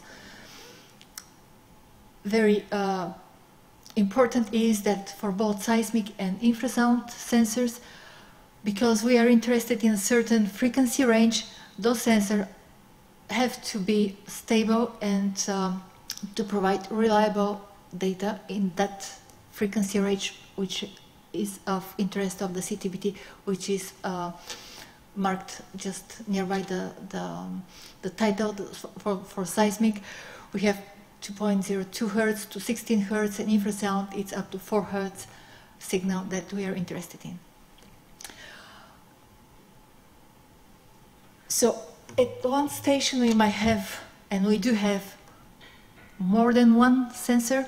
They are installed in different configurations. I don't know how well we can see the dots in this slide on distance. I barely see just the ones in front of me. But those are seismic arrays. And as it was said already before, the seismic stations, they existed prior to the CTBT. So the configuration is the one that the countries have had by the time of installation, different configurations reflect different interests. Sometimes initially the stations were built to monitor regional events or events along certain axes. So that's why you see different configuration on this slide. Each dot is one sensor. So the larger circles is above 20 kilometers diameter, and then you have really small arrays depending on that initial interest. There is no really requirements for the IMS stations, which one is better or we want to use simply that installation that already existed at those seismic stations. In contrast, for the infrasound stations that non-existed by the time of installation, the array geometry was calculated and specially designed to optimize the detection by the infrasound stations, so that you see they are much more homogeneous, no more than 2 kilometers in diameter in the aperture, and the deployment in different configurations between 4 and 15 elements at each station. So this, you have seen briefly the process of the establishment of the stations, starting with the facility agreement. Actually, the facility agreement is after the treaty. If you open the treaty, you have the stations already fixed with their locations, with their coordinates. You can see in the annexes of the treaty the exact coordinates. But then facility agreement has to be signed between the preparatory commission and the host country to allow and to give details of how and when and what will be the support that the host country will provide to the PTS for the installation. And to answer the question why sometimes it may represent a long process to do that, is because the facility agreement has to be ratified by the host country authorities, which can be the parliament or senate or whatever the host country authority is. So this ratification, which is a political action, may take time. You know, they have sessions, they have different debates. That's why it may take time sometimes. So after the facility agreement is in place, the station can, the process of building the station can start. And it starts with a site survey, which is one of the most important steps, because even the station has already its coordinate fixed in the treaty. Doesn't mean to say that exactly this location is the most is the best location for that station. We have to stick to that location in the treaty, but we have to find the best location in terms of noise, in terms of detection capability. No more than 0.1 degrees, however, can be the variation around this 30 degrees, which is more or less 100 kilometers or less, depending where it is, so that teams from the PTS are going to the station before, of course, having the station, but going to the coordinates and trying to make measurements and trying to find the best location for it. Again, for seismic, we do have the stations already, the majority of them. For infrasound, for each station, site survey was the first step, with days and sometimes weeks of measurements and different locations in terms of determine the best location in terms of wind noise. Also, by the time of site survey, we have to define if even the location is good, we can build a station in this land. It can be a national park. It can be private property. So discussions are made. That's where also the host country can interfere and facilitate the establishment of the station and the definition of the points. So once the points, exact locations are defined for each element of the array, we can start the construction and the establishment of the station. So the next step will be the civil work. It's a long process, it's a construction. You have seen there are civil works, you have access roads, we have all the installations to be built, to be constructed. As much as possible, local companies are doing that. Of course, it's a bidding process, and we try to involve as much as possible local construction and civil work companies to do that, as well as the future station operator. Also with the equipment installation, which is the next step, when people from the commission go to the site and install the equipment together with the station operator as much as possible, because that's the most valuable time to work together with the station operators, to train them so that they can support and maintain and operate the station when the station is certified. Once the equipment is installed, of course, it's tested so that we know it is working as we expect. And the certification is the last step, when all the equipment is again screened and all the responses are tested and analyzed, so that we know that the installed equipment is within the requirement, and the data that the station will provide are conform with the expectations. Just two examples of the last installation of the seismic stations. Those are the two seismic stations in China, which have been certified in December last year. So we have borehole installations and surface installation seismic stations PS12 and PS13 in China. I don't know how visible are those pictures. And last installed, not yet certified infrasound station is ISO3 in Australia, is the Antarctic territory, Australian Antarctic base. So it's a 7-element station with very difficult conditions during the site survey, not really good conditions for the infrasound, but that's what we have. The seven elements, they have been deployed in the optimal configuration for the detection capabilities, and the challenge, of course, have been the logistics, how to transfer the data, the equipment there, and how to install boats and helicopters were used for the installation. So this station is yet to be certified. So once the stations are installed, we have to have data available and good quality. And how we do that, Julien will continue that presentation. Thanks. So exactly, we have this beautiful station, but then you need to have to ensure that you have data and good quality data. And so these are 3 last slides before the coffee break. So we'll try to go quickly through them. But you see in this figure the data availability for the primary seismic in dark blue, purple auxiliary seismic, and light blue infrasound.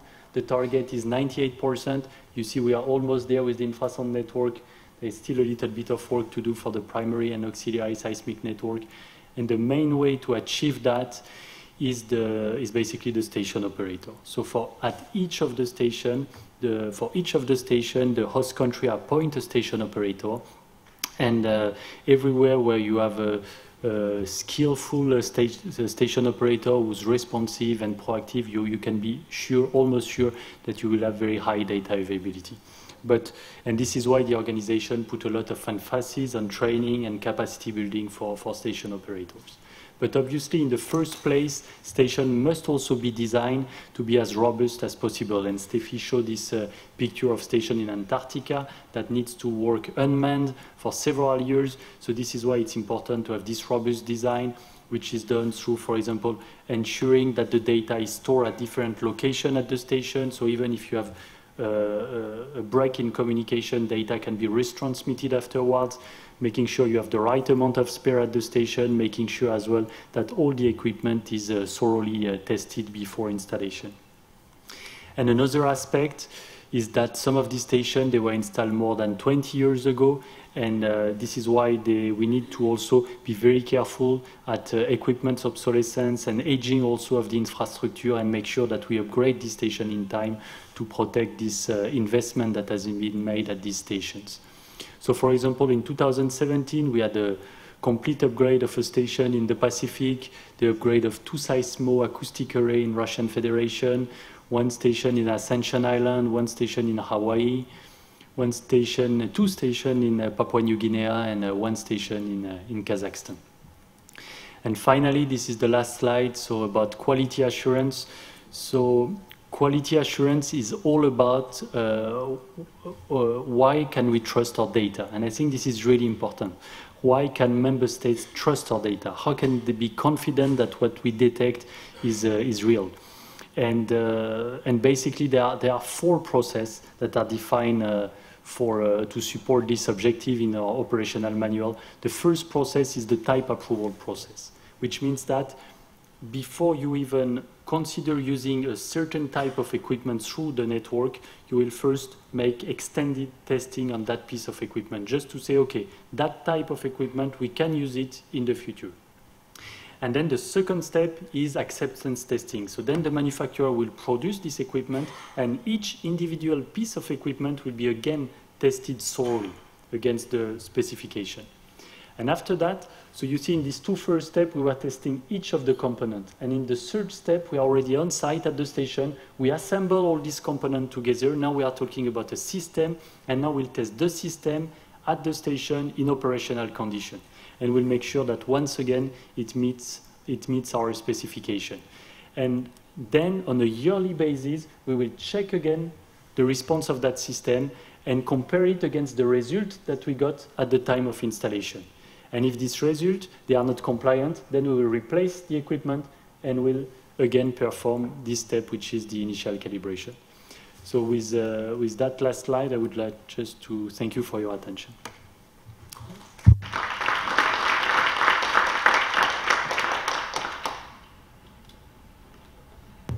Yeah, and open the floor for questions.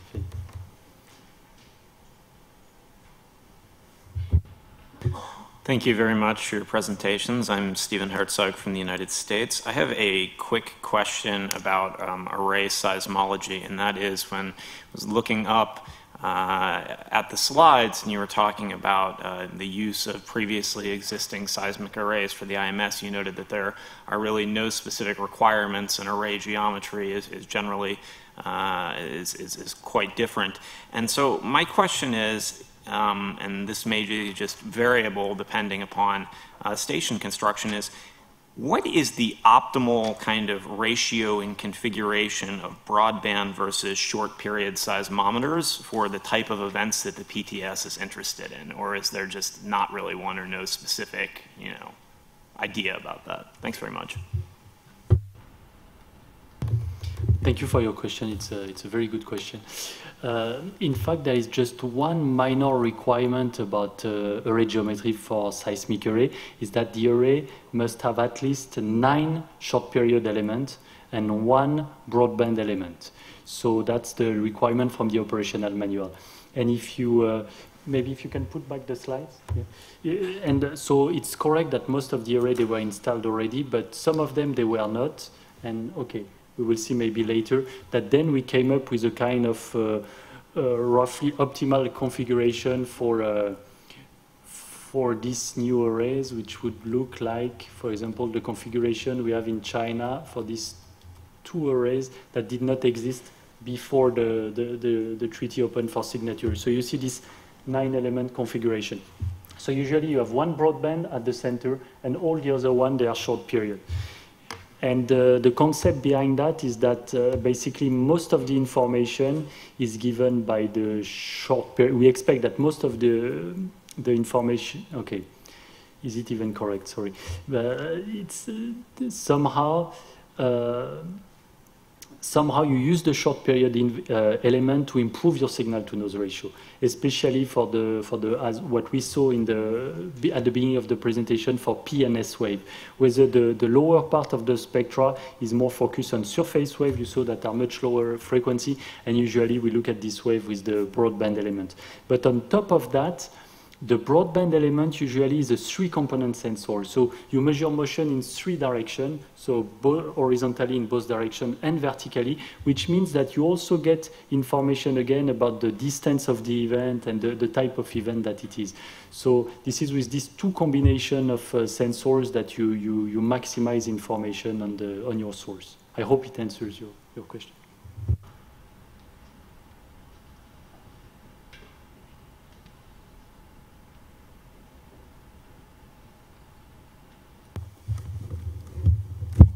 Thank you for your presentations.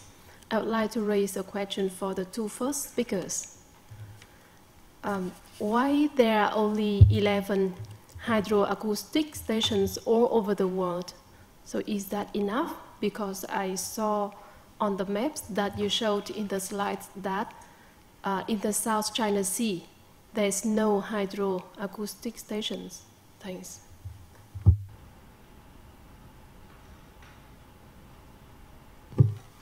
Yeah, is it possible to bring the map with the hydroacoustic stations?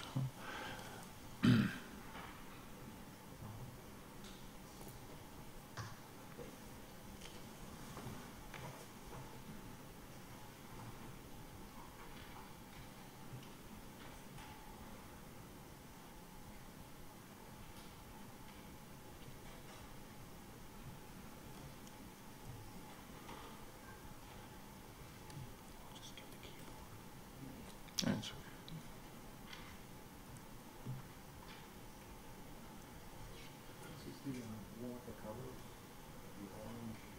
Do you want to Google?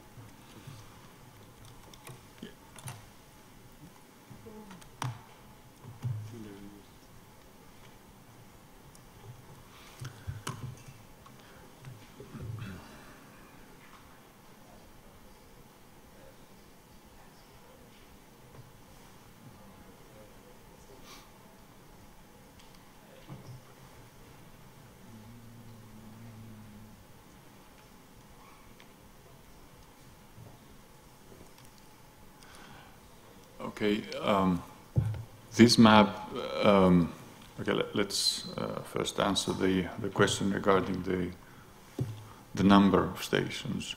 We have few hydroacoustic stations because the acoustic energy propagates so efficiently underwater. It's completely different from the atmosphere or even the Earth, that it can travel almost halfway around the world and still communicate and transmit a signal. It is really, really incredible. You can go from South Australia to Boston, and you can, you have really signals picked up at this kind of distances. So what you see here is basically a simulation of the coverage offered on the entire area of the oceans, only with our 6 hydrophone stations. On the top of that, you have to put also the T-phase stations. So that's one part. Now, regarding the actual location of the stations, no, I'm going the other way. So here. You can see that okay, we have a hydrophone station on the west coast of Australia, Cape Lewin, and then on the other side, on the Pacific, we have the North Wake Island hydrophone station. And then look to the left of the picture, where for the south part of the Pacific we have the Robinson Crusoe HO3 station.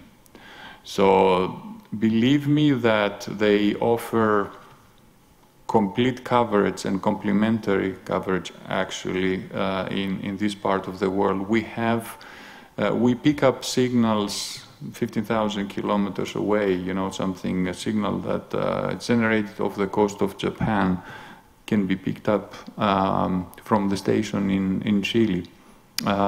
This is quite incredible. I realize it's kind of difficult to believe how much acoustical coverage it's offered by few stations, but because of the SOFAR channel, because of the mechanism of the energy being trapped in that horizontal layer underneath the surface, it can really travel long distances without energy dissipation. Does this answer your question? Thank you.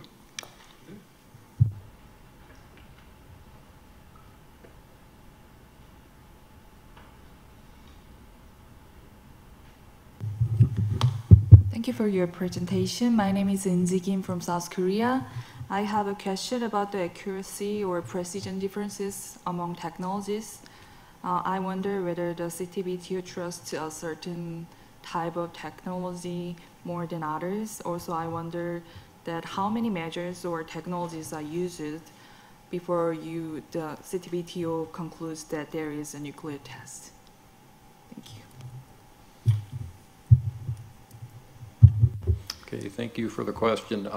As a parent, if someone said, which one of my children did I like better, I'd say I like them all. And I think with our stations and our technologies, these are things that are prescribed to us. So we do not have, I think, the luxury of choosing amongst these. So I think you approach this as, we strive as staff to complete each of the segments of the networks based on these technologies. And I think what we've seen, though, in the history of using the network to monitor the sporadic tests that have happened over the 20 years, we've noted that each one has been an opportunity to see which part of the network worked to help us detect and then confirm the various declared test events. So I think my answer is I'd be agnostic on that, and so I won't offer a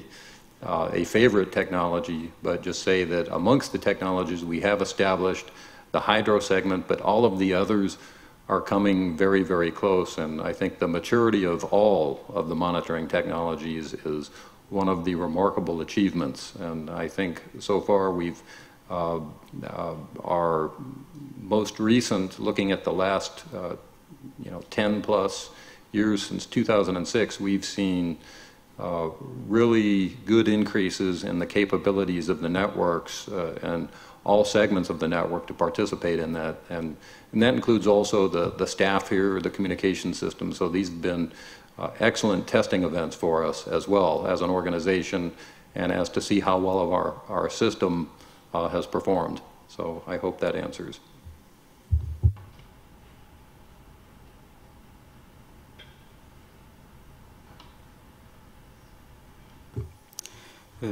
My question is for Julien. The propagation of the infrasound waves is mainly driven by wind and temperature. I want to know, how do you install the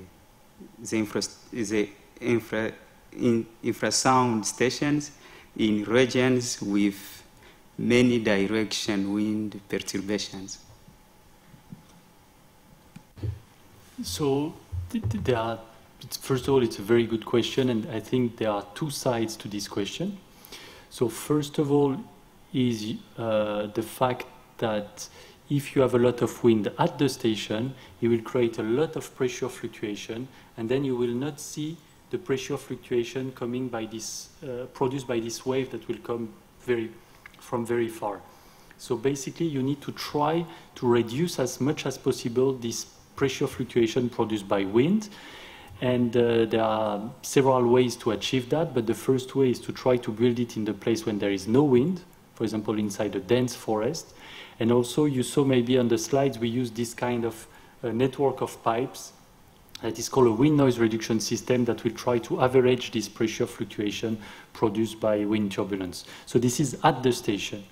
But then there is the other side where we cannot do anything. It means in altitude, the wind and temperature will change. And because of this change, sometimes the wave, they will be reflected at certain altitude, in certain direction. And this, we have absolutely no way to change that. So we just have to try to understand it, to have a lot of information about how the atmosphere is in near real time. And this way we can try to understand how the signal propagated from the source to the stations. I hope it answers your question.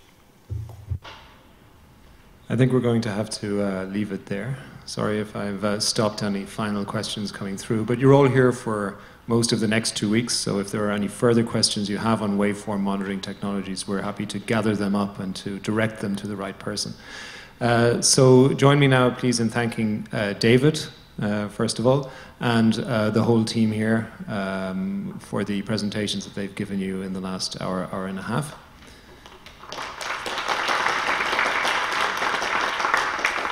We have time for a short break. We're going to resume at 5 p.m. There is some tea and coffee available, but please do try to be back on time so we can finish in a timely manner. Thank you.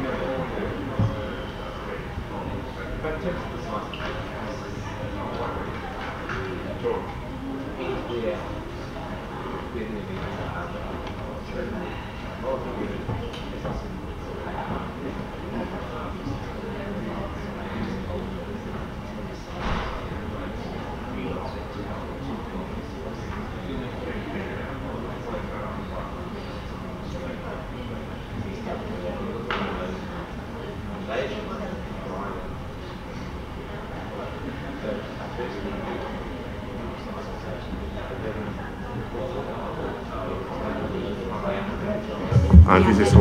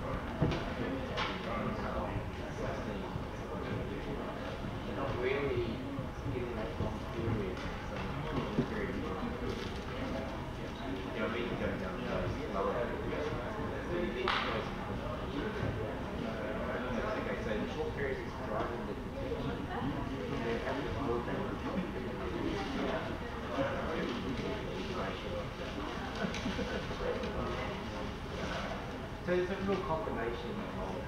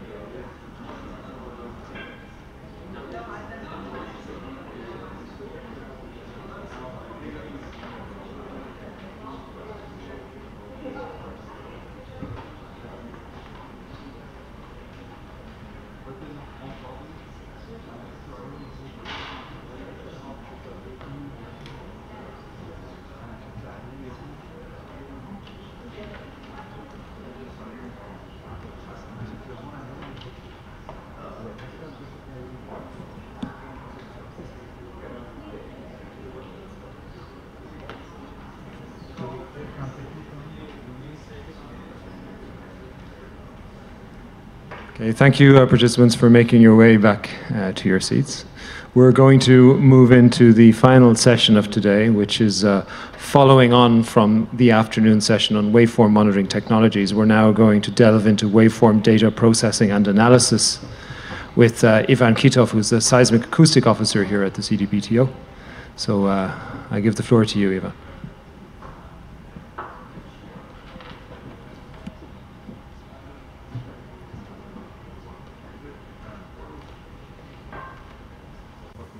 Good afternoon, everyone. My name is Ivan Kitov, as represented already, and I will talk about, not yet, the waveform processing and analysis. So this is a big issue at the CTBTO, which includes the data from all IMS stations. Is it close? It includes the processing of data from all IMS stations and production of bulletins, which we distribute among the states parties. So I will talk about the automatic processing pipeline. So it's two. Okay, please. It's on. Okay. I will talk about automatic processing pipeline, which describes schematically the processing, then about seismic processing, hydroacoustic processing, and infrasound processing, which are three waveform technologies we have here. Then one slide about interactive analysis, because you will have presentation from analysts, post-processing, and data fusion. First of all, this is the pipeline. It includes all technologies, but we are talking about seismic, hydroacoustic, and infrasound. Seismic is split into different sets of stations. The first is primary stations. They are supposed to be 50, and auxiliary stations, which are 120, but not all of them ready yet, you know from the previous presentations. Hydroacoustic and infrasound, it's again. So, okay, change on the fly. The data are processed in a few stages, which are related to different stations and different technologies. And on the way, there are a few products produced, which is standard event list 1, standard event list 2, standard event list 3. These are automatic products. So automatic processing produces that bulletins, event lists. Then it goes to analysts, and they review the automatic bulletin and improve it, reject some events, add some new events, make that product most precise. And it goes for post-processing, which includes many different processes, but most important for us is event screening. So we split, we distinguish between natural events and events which may not be natural. They are not nuclear tests, but we don't know what are the events. They are not fully with a high probability natural. So we have some doubts, and we keep them for the countries to decide what to do with them. The processing starts with station. So the data come here, and we start station by station process them. There are two general processes which we use here. First is DFX, which is detection and feature extraction, and second is station processing. What does mean DFX? So we try to find all detections at all three waveform technologies: seismic, infrasound, and hydroacoustic, and formulate a list of detections with the characteristics of that detections. And StayPro helps us to name the phases, if it's possible, by the characteristics of that phases. So quite a few different characteristics is calculated during that to process it at stations. And most important for detection is signal-to-noise ratio, which means that the part of the waveform has some energy which is bigger than other parts. When we see that this is above some threshold, and we call that signal because it is different from everything else before and after. And signal-to-noise ratio is one of the important things here. So this is a typical waveform at station Jures. This is an array station. It means it has quite a few sensors which are distributed all over the surface, and they record, they measure the motion of the ground. And the distance between them, a few hundred meters, and the aperture of that array is approximately 4 kilometers. So the distance between sensors which detect the signals, the seismic signals, may have the value of 4 kilometers, and if we have kind of a wave which is traveling with a velocity of 4 kilometers per second, it may arrive at two different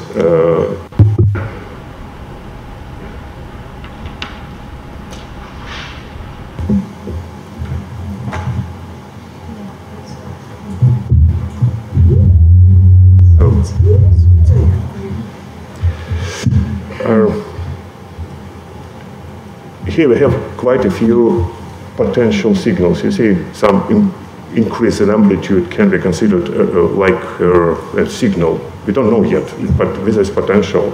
So I put some arrows to say it's potential signals, and we have to decide, is it a signal which is relevant to our processing or not.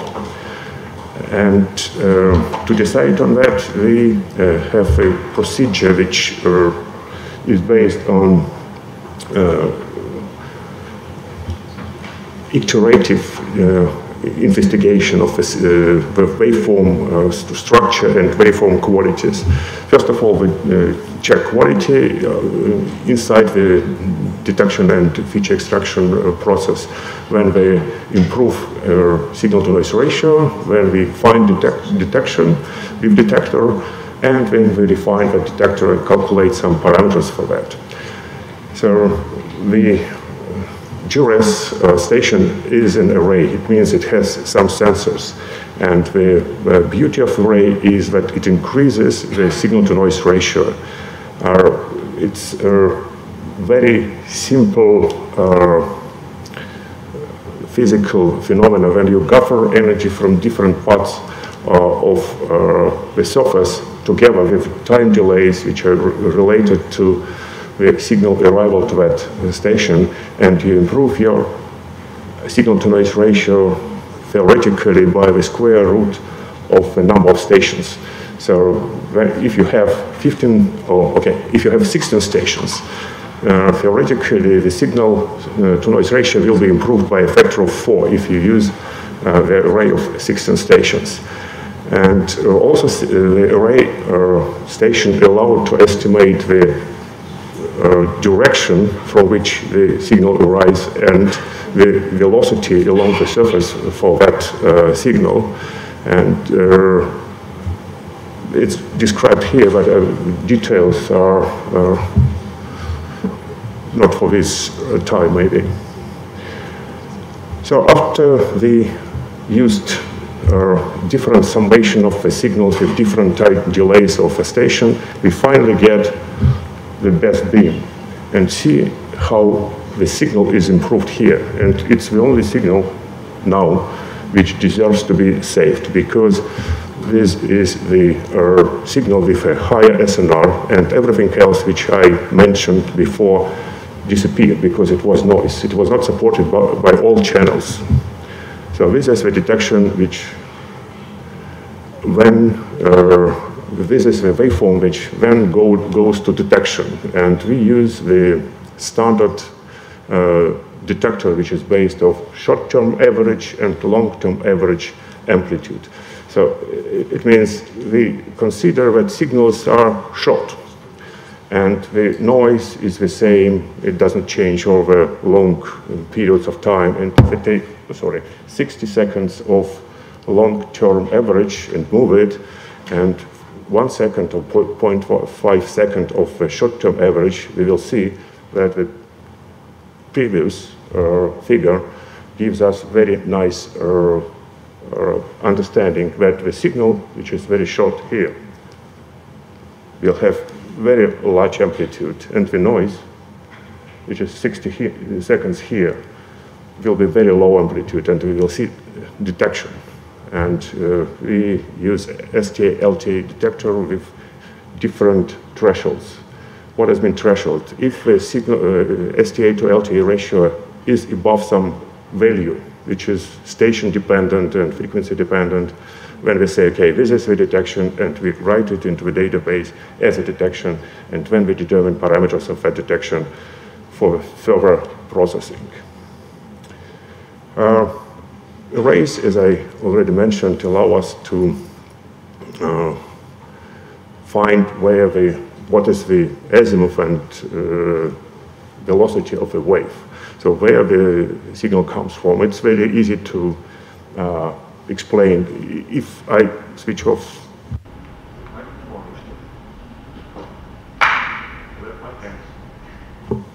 who will hear that first?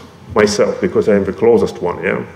So when the first row, second row, third row, and so on, and the time delay between the arrivals of my noise, so my signal, will be proportional to the distance divided by the velocity, yeah? This is the definition. Velocity is 320 meters per second.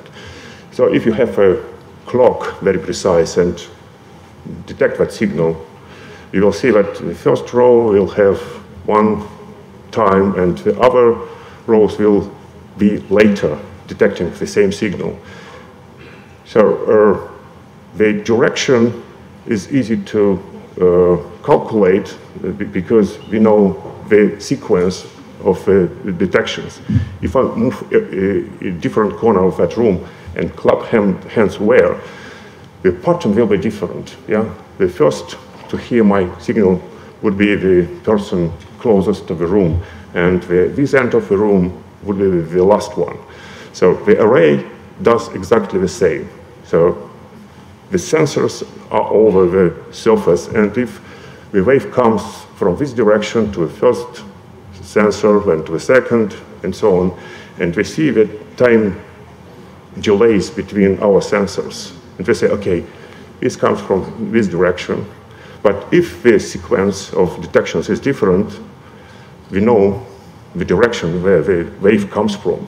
And also, if we know delays between sensors and distance, time delays between sensors and distance, we know the velocity along the array. And that's all the technology, all the processing which array does physically. So it just tries to interpret the arrival times at the detections in terms of azimuth and slowness. Slowness is inverse velocity, so velocity and azimuth of a signal.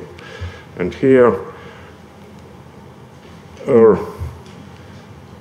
we show that for this specific signal which I presented before, it came from, I would say, northeast a bit and had velocity of approximately 15 kilometers per second, because I know the sequence on the array. Now we know the detection time, arrival time. Now we know the azimuth, the slowness of the wave coming to us, and you know that most of our primary stations are array stations, which is a nice feature of our IMS network. Now we would like to interpret them together, because one station does not give you the correct result, where the source of that signal is and what is the size of this source. So one station is not easy to use to get very accurate location and magnitude estimate of the signal. What we have to do, we have to process together signals at different stations, and that is called network processing, because our stations altogether are called network. The network of seismic stations, the network of hydroacoustic stations, and the network of infrasound stations. We also have a network of radionuclide stations, but these are not waveform technologies.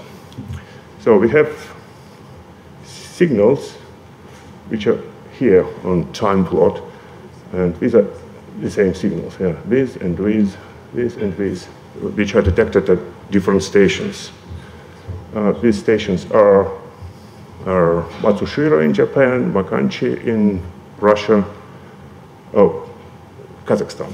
Arkes, it's Norway, and it should be Canada, I think. So how can we get the source from the arrival times, azimuth, from these detections? Can we project the times back to some source and say, okay, these are the signals which belong to the same source? To do this, we use almost the same technology which I described with clapping my hand. Now imagine that I am in the center of the audience, yeah, and clap my hand. So now this is not array anymore, because I am inside the array, which is called now network, and people around me will also get the times of the signal, the closest, then the next row, and depending on the distance, it's later, later, and later. It's the same with waveform technologies. We have a source, we have a network, which is our array, and we see how different stations with signals arrive from some potential source. We don't know where the source is to begin with, yeah? So what we can do, I can move each position on the floor and clap hands and measure the travel time or time detection for each my position at each of your position. And then if I move to a known position and clap my hands, we can say from the picture of arrivals, where am I? Because I was already where, yeah? So this is a grid search. So we know travel times from all points on the Earth, yeah? If we have a source somewhere, we know how the stations are. And that's why they use the grids, the grid, which covers the whole globe, to seed an event. So in each of the circles of 3 degrees in radius is used as a potential position of the source. And for that potential position, we calculate if the source is where. What would be the arrival times at all our stations, if any? Because the signal can be too small to be detected, then some stations do not detect it, or it's possible that in some range between 100 degrees and 120 degrees approximately, there is no wave arriving because of the core kind of make a shadow zone. It's no waves coming through in these distances. Here we show the grid on the surface, and this is the grid and the depth of 240 kilometers, because we want to cover with the grid the whole globe where the events can be. And we know that the deepest event can be at the depth of 700 kilometers. We cannot locate any event below that depth. 700 is our limit. The lower mantle starts where, so we think that in the lower mantle there is no seismicity. Here is a scheme how the process goes one by one. It's a long scheme. I will not put too much efforts to explain it, because behind each of these boxes a lot of experience, a lot of relationships, a lot of studies. So, but what we have to know that there are 2 principal things. This is global association. So when we try to associate the detections with one source somewhere, and if the detections come together to one source, we say they are associated. Yeah, but sometimes it happens that some detections can be associated with few events, 2, 3 events. What to do then? It may happen during the aftershock sequence like Tohoku, where we have hundreds of events per hour, and we don't know which event is responsible for that detection. So to do that, there is a special processing scheme which is called global association conflict. So it resolves the conflicts between the events which pretend to the same detection. Usually the event which is bigger wins the game, so because it's bigger. So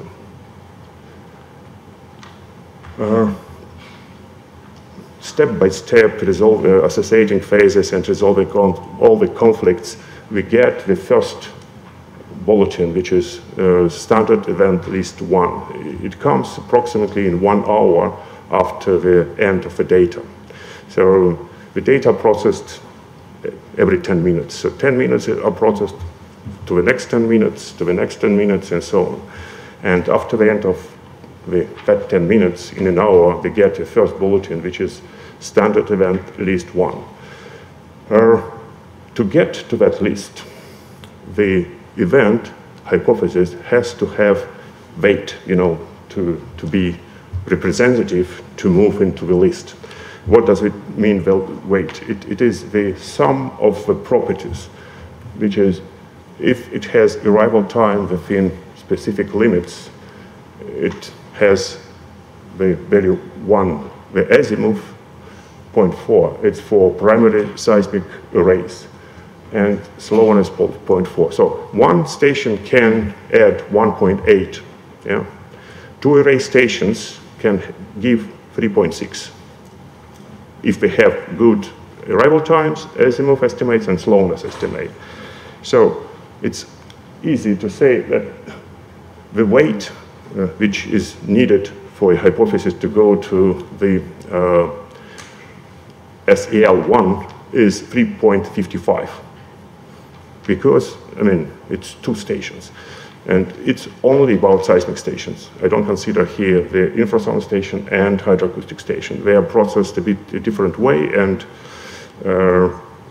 they can add also to build an event which consists of hydroacoustic and seismic, hydroacoustic and infrasound, whatever. But this is for the weights for seismic waves. But we also have some 3-component stations, not all our stations race. So they also have very good arrival time weight of 1, but they are not very good to define the azimuth and slowness or the velocity of the wave, because it has no array. So there is no time delays between channels, and the estimate is a bit poor. So we don't give that good weight. So it's one primary array and one primary 3-component station does not make an event. So we need at least 3 stations then. And so on. This is for automatic processing for all 3 stages of automatic processing, which are SEL1, SEL2, and SEL3. For interactive analysis, it's different. So we need to move to the final product of our organization, very reliable events. So weight here is 4.6. It means at least 3 primary stations have to be in the solution, in the location of that event. And this is the difference. You will get the presentation from analysts how they produce the interactive analysis, and they will discuss more with you. So this is how the network processing works. So back to the pipeline. So we are somewhere here. Yeah? It's 1 hour. The second list comes in 4 hours after the end of the data segment, and the third one in 6 hours. And this is standard event list 3 is the final automatic product. After that, analysts come and review the bulletin self-free, adding phases, removing phases, adding events, removing events, making the sense of learning from years and years of experience to give the best product.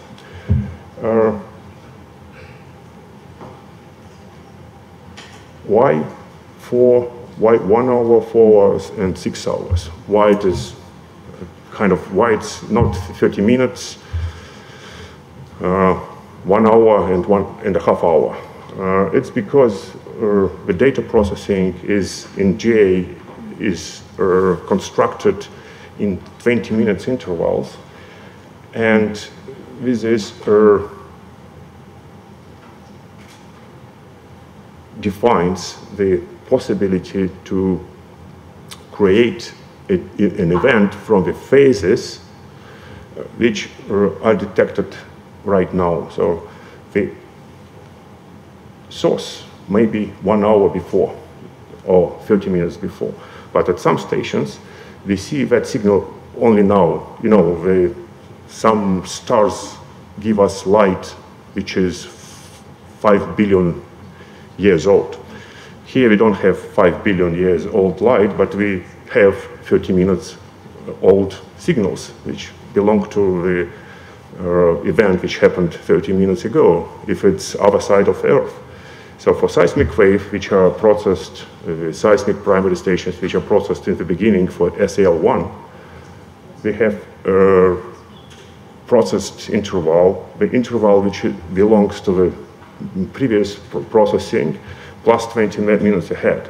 So this is the interval where we are looking for the events which have signals within 1 hour before that. So this is the first product which we can give, because the latest phases come right now. So it's not 1 hour, it's less, but anyway, the processing takes some time, the interval wait 20 minutes, so we have to wait before starting the interval 20 minutes. So we get that, and the next one starts in 20 minutes. So 1 hour is the shortest time we can produce the cell 1. After cell 1, we have some event hypotheses, and we want to corroborate them because they are based only on primary stations. And we have 120 auxiliary seismic stations. And we request waveforms from that stations based on the events we built in cell 1. We send the request, and we get data which have some time delay to retrieve, to get that here, to process. So altogether, including of auxiliary data, takes more time to process, but we get the SEL2, which is much better than SEL1. Also, at that stage, we now have infrasound stations. You know that infrasound, it's approximately 3 seconds per 1 kilometer. Yeah? If a station is 2,000 kilometers far, it's, okay, 6,000 seconds, or 100 minutes, 1 hour and a half, yeah, approximately. So we are not too much fast. And before we see, but much older than seismic waves, and the oldest for our technology. So some detections from remote infrasound stations might be in few hours after this event itself, but event might be nuclear test. So it's important to have that data processed. We do not wait the furthest stations, but we already can use the closest infrasound stations because you know, they cover the whole globe with the distance of few thousand kilometers between them. And finally, the infrasound stations latest come one by one, and we don't wait to the longest infrasound station, but because we have to produce a bulletin for the state parties which should have some information about the potential violation of the treaty, and we issue the final bulletin in 6 hours. So after that, data can come still from different stations, maybe some delays in communication and so on, but this is already for the analysts to include that data in processing. So they have to do that themselves, not in automatic processing. So, and here we have approximate time windows for the processing. For seismic, it's 20 minutes, but not more than 1 hour. So for hydroacoustic, as you know already from the previous talk, so that's 10 or 15,000 kilometers, and we have 1.5 kilometers per second.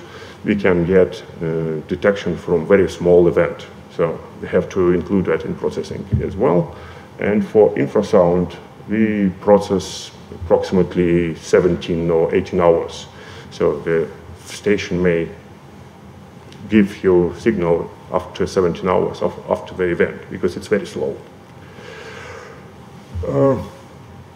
Summarizing the automatic processing, I have to stress the differences between the automatic, which is, of course, has some limitations based on the absence of flexibility in the changing of the parameters which we use for processing. We have a set of parameters, and they are forever. So we can change, but it's not on the fly. We have to introduce new parameters if we see that it's important, but it's not often. In interactive analysis, of course, the analyst can use fancy tools to improve what automatic processing missed. And but to analysts, we have, to analysts, to their products, we have quite strong requirement of building an event which has very big weight. They have to associate together at least 3 stations with one source. Some small details as well described, but this is the most important. This is the most important difference for automatic processing and analysis, as we call it. Automatic processing is not yet too much reliable, and we have human intervention in the process to make the product very good. So we are talking about the seismic, and this is a kind of most of the events in our bulletin are based on seismic waves, including all GPRK events, all 6 explosions. So the seismic waves produce most of the events. That's why I started from that, and this is not the technology which is better than other technologies, because each technology serves for a specific task, but at least it's most prolific in terms of our bulletin. But we have 2 other very important technologies, which is hydroacoustic and infrasound, and they are processed similar way. So almost all the concept are the same, but the waveforms, the structure, and so on, a bit different between technologies. So we cannot just use one processing seismic to infrasound and to hydroacoustic same way. So we have kind of differences between them, despite that most of the processes are the same. So you saw already that picture, I hope. So this is a kind of nuclear test. It can be above surface, below the surface, or even underground. And we still may have hydroacoustic signals from underground tests. And we did have signal from the TPRK-6 in 2017 at some hydroacoustic stations. The signals which are relevant to our processing, relevant to the bulletin, are H phase in water, H phase. This is a phase which I hope already described here, which may belong to the underwater, sorry, I am seismologist, underwater explosion. When we have seismic wave measured at hydroacoustic station, if the wave coming to the bottom of the ocean is big enough, it propagates into the water and touches the sensors. And when we see at hydroacoustic station seismic signals, it's same with infrasound. Sometimes we see at infrasound sensors seismic signals. If the signal is big enough, if it moves the surface, the motion of the surface creates infrasound signals. And so-called T phase, which is usually related to the transfer of energy from the land into the ocean at the slopes or between shore slopes. So this type of wave is most important for us, and if we see them, then we can make them defining in event building. So I said that we discussed only seismic waves, but such waves can bring some information about source in water, and that's why we consider also hydroacoustic stations as primary stations which build event. And that kind of phase is used to build event. These stations, these kind of signals can build event, but the event should be so much big that all stations, seismic stations all over the world detect it. It's small addition to the solution which has 100 stations already. And this is important wave, but it cannot be defining because we don't know, we cannot predict the travel time of that curve. It has one leg in land, one in water, and we don't know what is the ratio between that legs. So we cannot predict, as we have the infrasound prediction, when the wave comes to you and the further, but that wave we don't know where it was and what is the travel time in land and travel time in water. So we don't use it to be defining. So we have quite a few signals which you, I hope, already are the previous presenters, I hope, talked about them. And this is a typical hydrophone station. I will discuss the processing of that. So here it's usually three-partite, so three sensors with distance of few kilometers.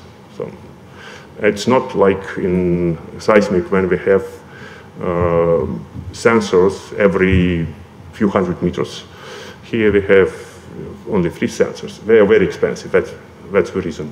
We could put more, but then it costs more.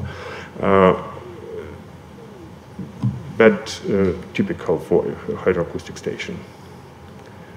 So the processing, which is network processing, is the same. So we have detections and some stations.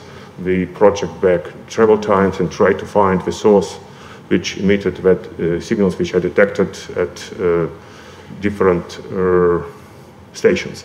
And for example, we used that method to try to locate the submarine, Argentinian submarine, because we had signals from that submarine at a few stations. So we could predict the position of that submarine, and we had also a small explosion test, which we also located, and we could even estimate the distance between the shot and the submarine explosion. But otherwise, the processing is the same. The hydroacoustic network, and here it's shown the, I think you saw that already. So this is how big event, how small event should be actually for hydroacoustic, for us to detect it, to find it. And you see that it's 1 kilogram in some areas. So it means we have events in our bulletin which are 1 kilogram big.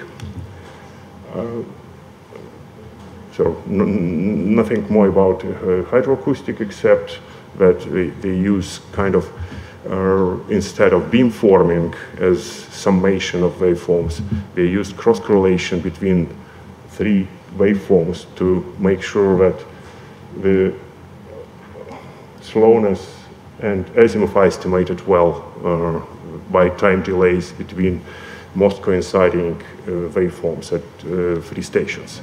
So this is a kind of beamforming, but it's different because the distance between sensors is too big relative to seismic, and we lose phase information over that distance.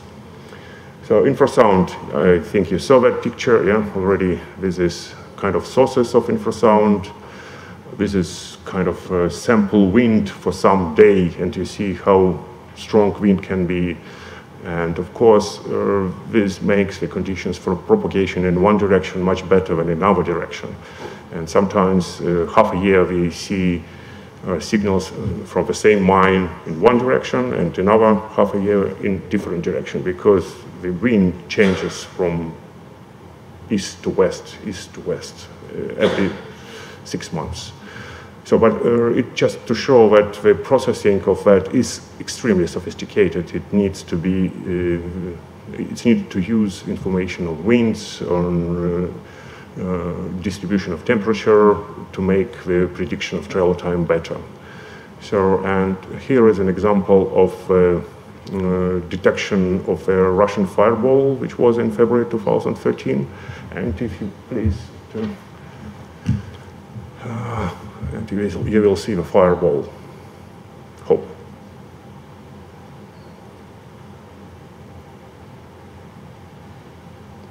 But maybe you already saw it.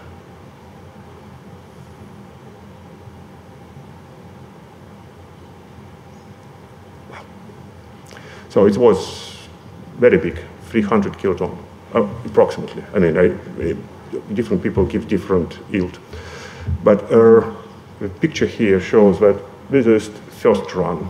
This is second circumnavigation. It one time circle over the globe and comes to the same station here. And this is third time. It's a few days took for the wave to come. And we had estimates of azimuth and velocity of that wave for infrasound. So it's exciting. We need infrasound stations, not only for these, but this is kind of a nuclear test in atmosphere, and we know that we can detect it. So this is interactive analysis. This picture approximately 20 years old, and not too much changed for work of analysts, but they have more fancy tools. Again, we get the pipeline, and now we go to the post-analysis pipelines. And here we go to event screening, which is most sensitive. What does mean event screening? As I mentioned before, for each event, we have to test a hypothesis that this event is a natural earthquake. And if the hypothesis survives, we move it in a special place and don't consider anymore, because we know this is earthquake, it's not relevant to the treaty, to the mandate. So there are few possibilities to screen the natural events, or to estimate that this event is not maybe natural, it's other way around. So first of all, it's MB/MS difference. The second is seismic depth. So we know that if the event has a depth of 100 kilometers, so nobody will suggest that this is a nuclear test.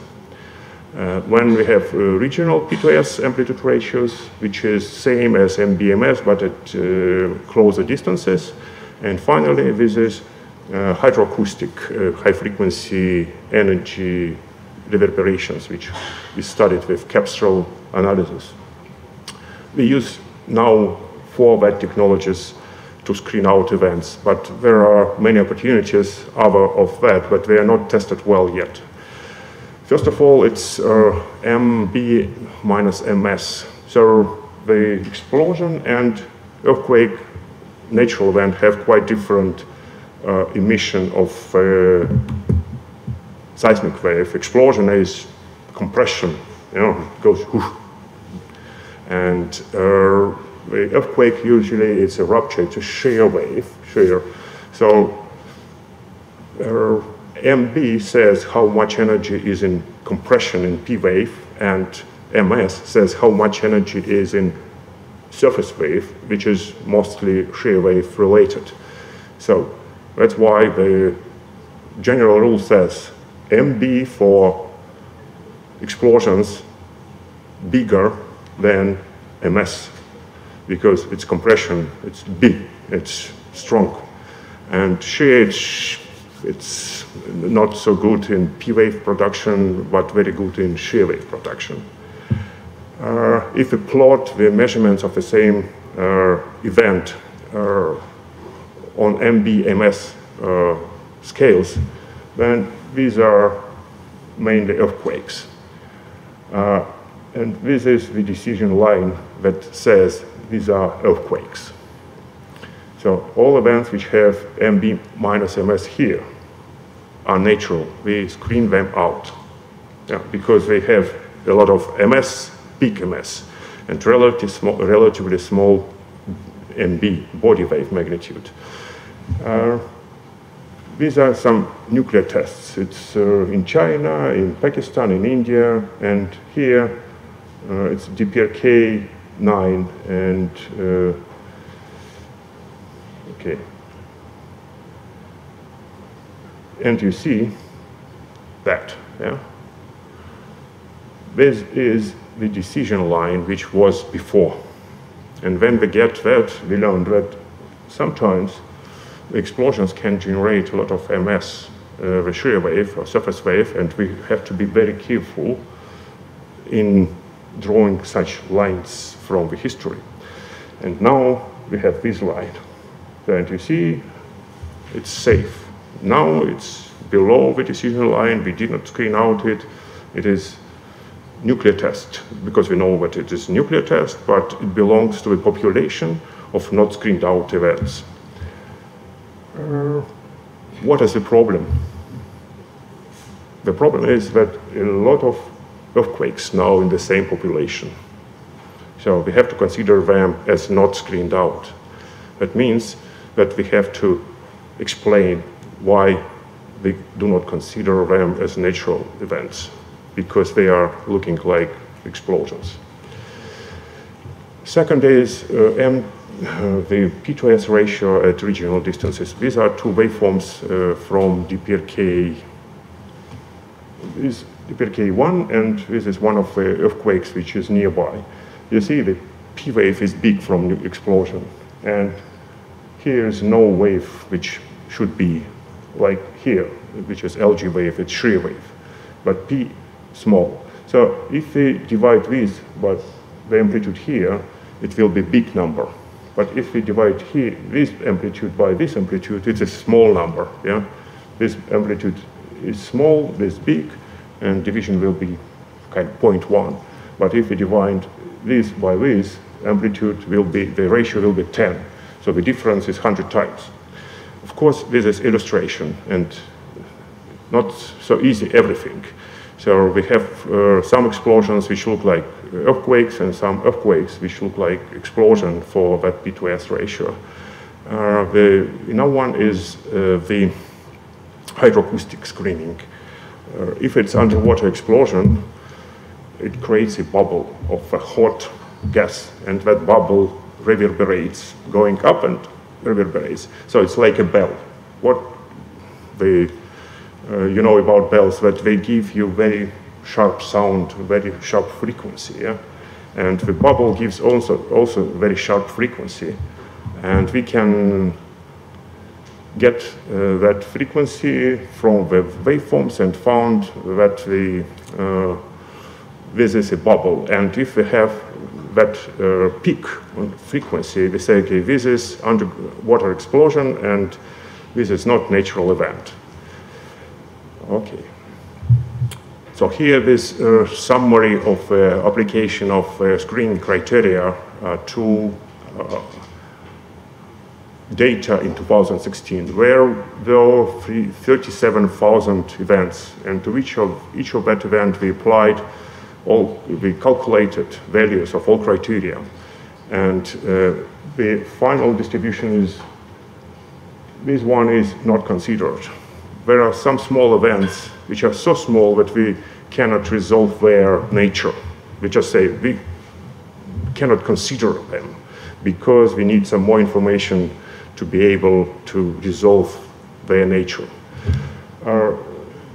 Some events do not have, for example, MS, and that we say, okay, this is non-sufficient data. We cannot resolve because no of the screening parameters or scores can be calculated.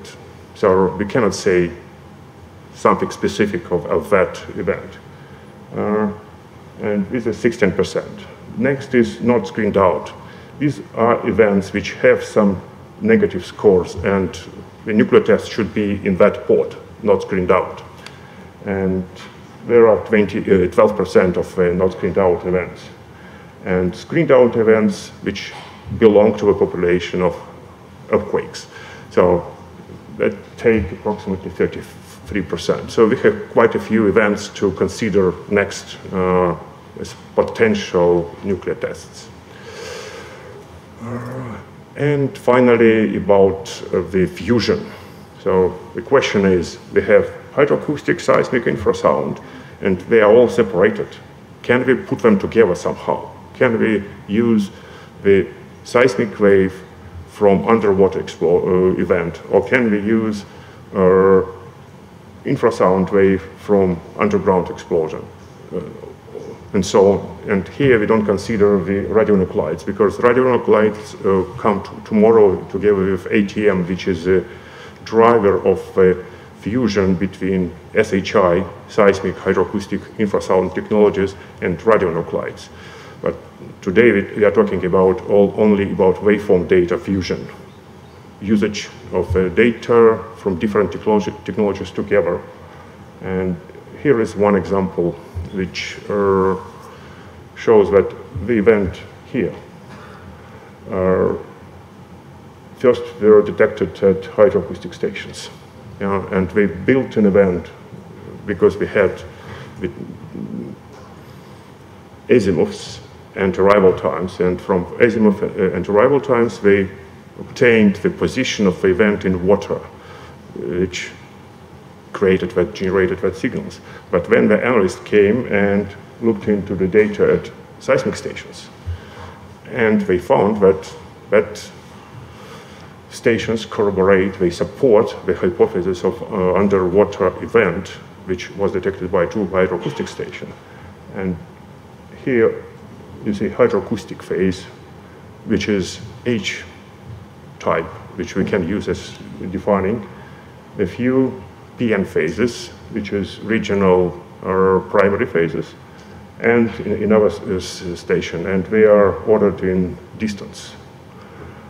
So this is the example of a fusion of a data. We have many examples of a fusion of data, hydroacoustic, infrasound, and seismic together, but this is time to finish, and thank you for your attention, and we have some time for questions, if you have. Thank you.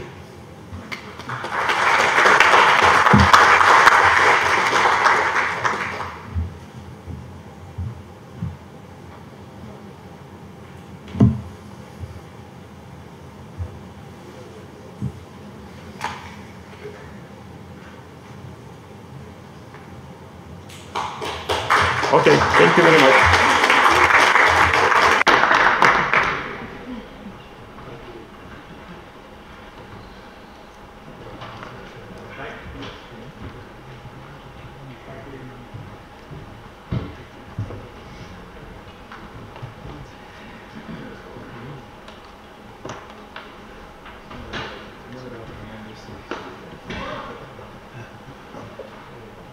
Thank you very much to Ivan for the very detailed presentation. I see it stunned everybody into silence at the end. But if you let that sink in and you do have any more questions on these and other issues, we, as I said, will be happy to direct them in to the right people. This brings us to the end of today's session.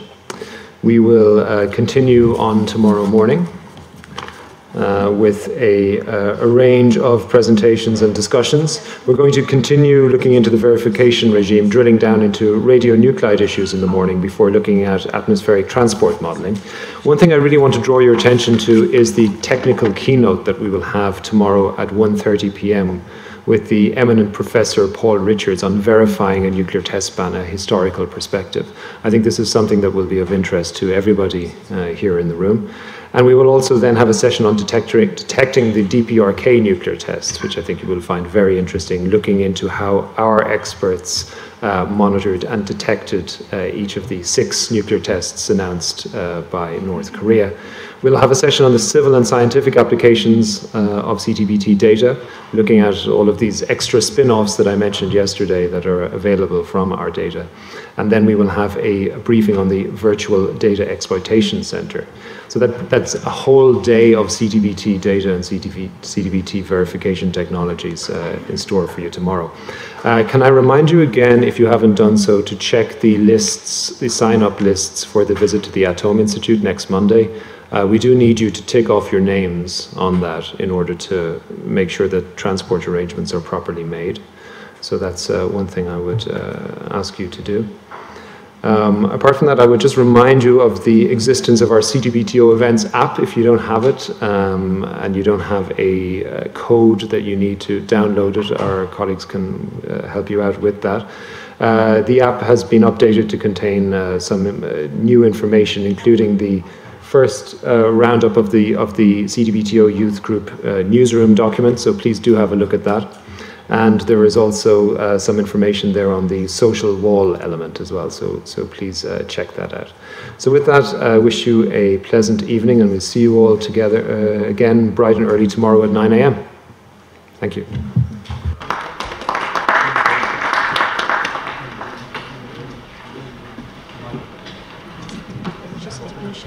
Oh, yes. Something.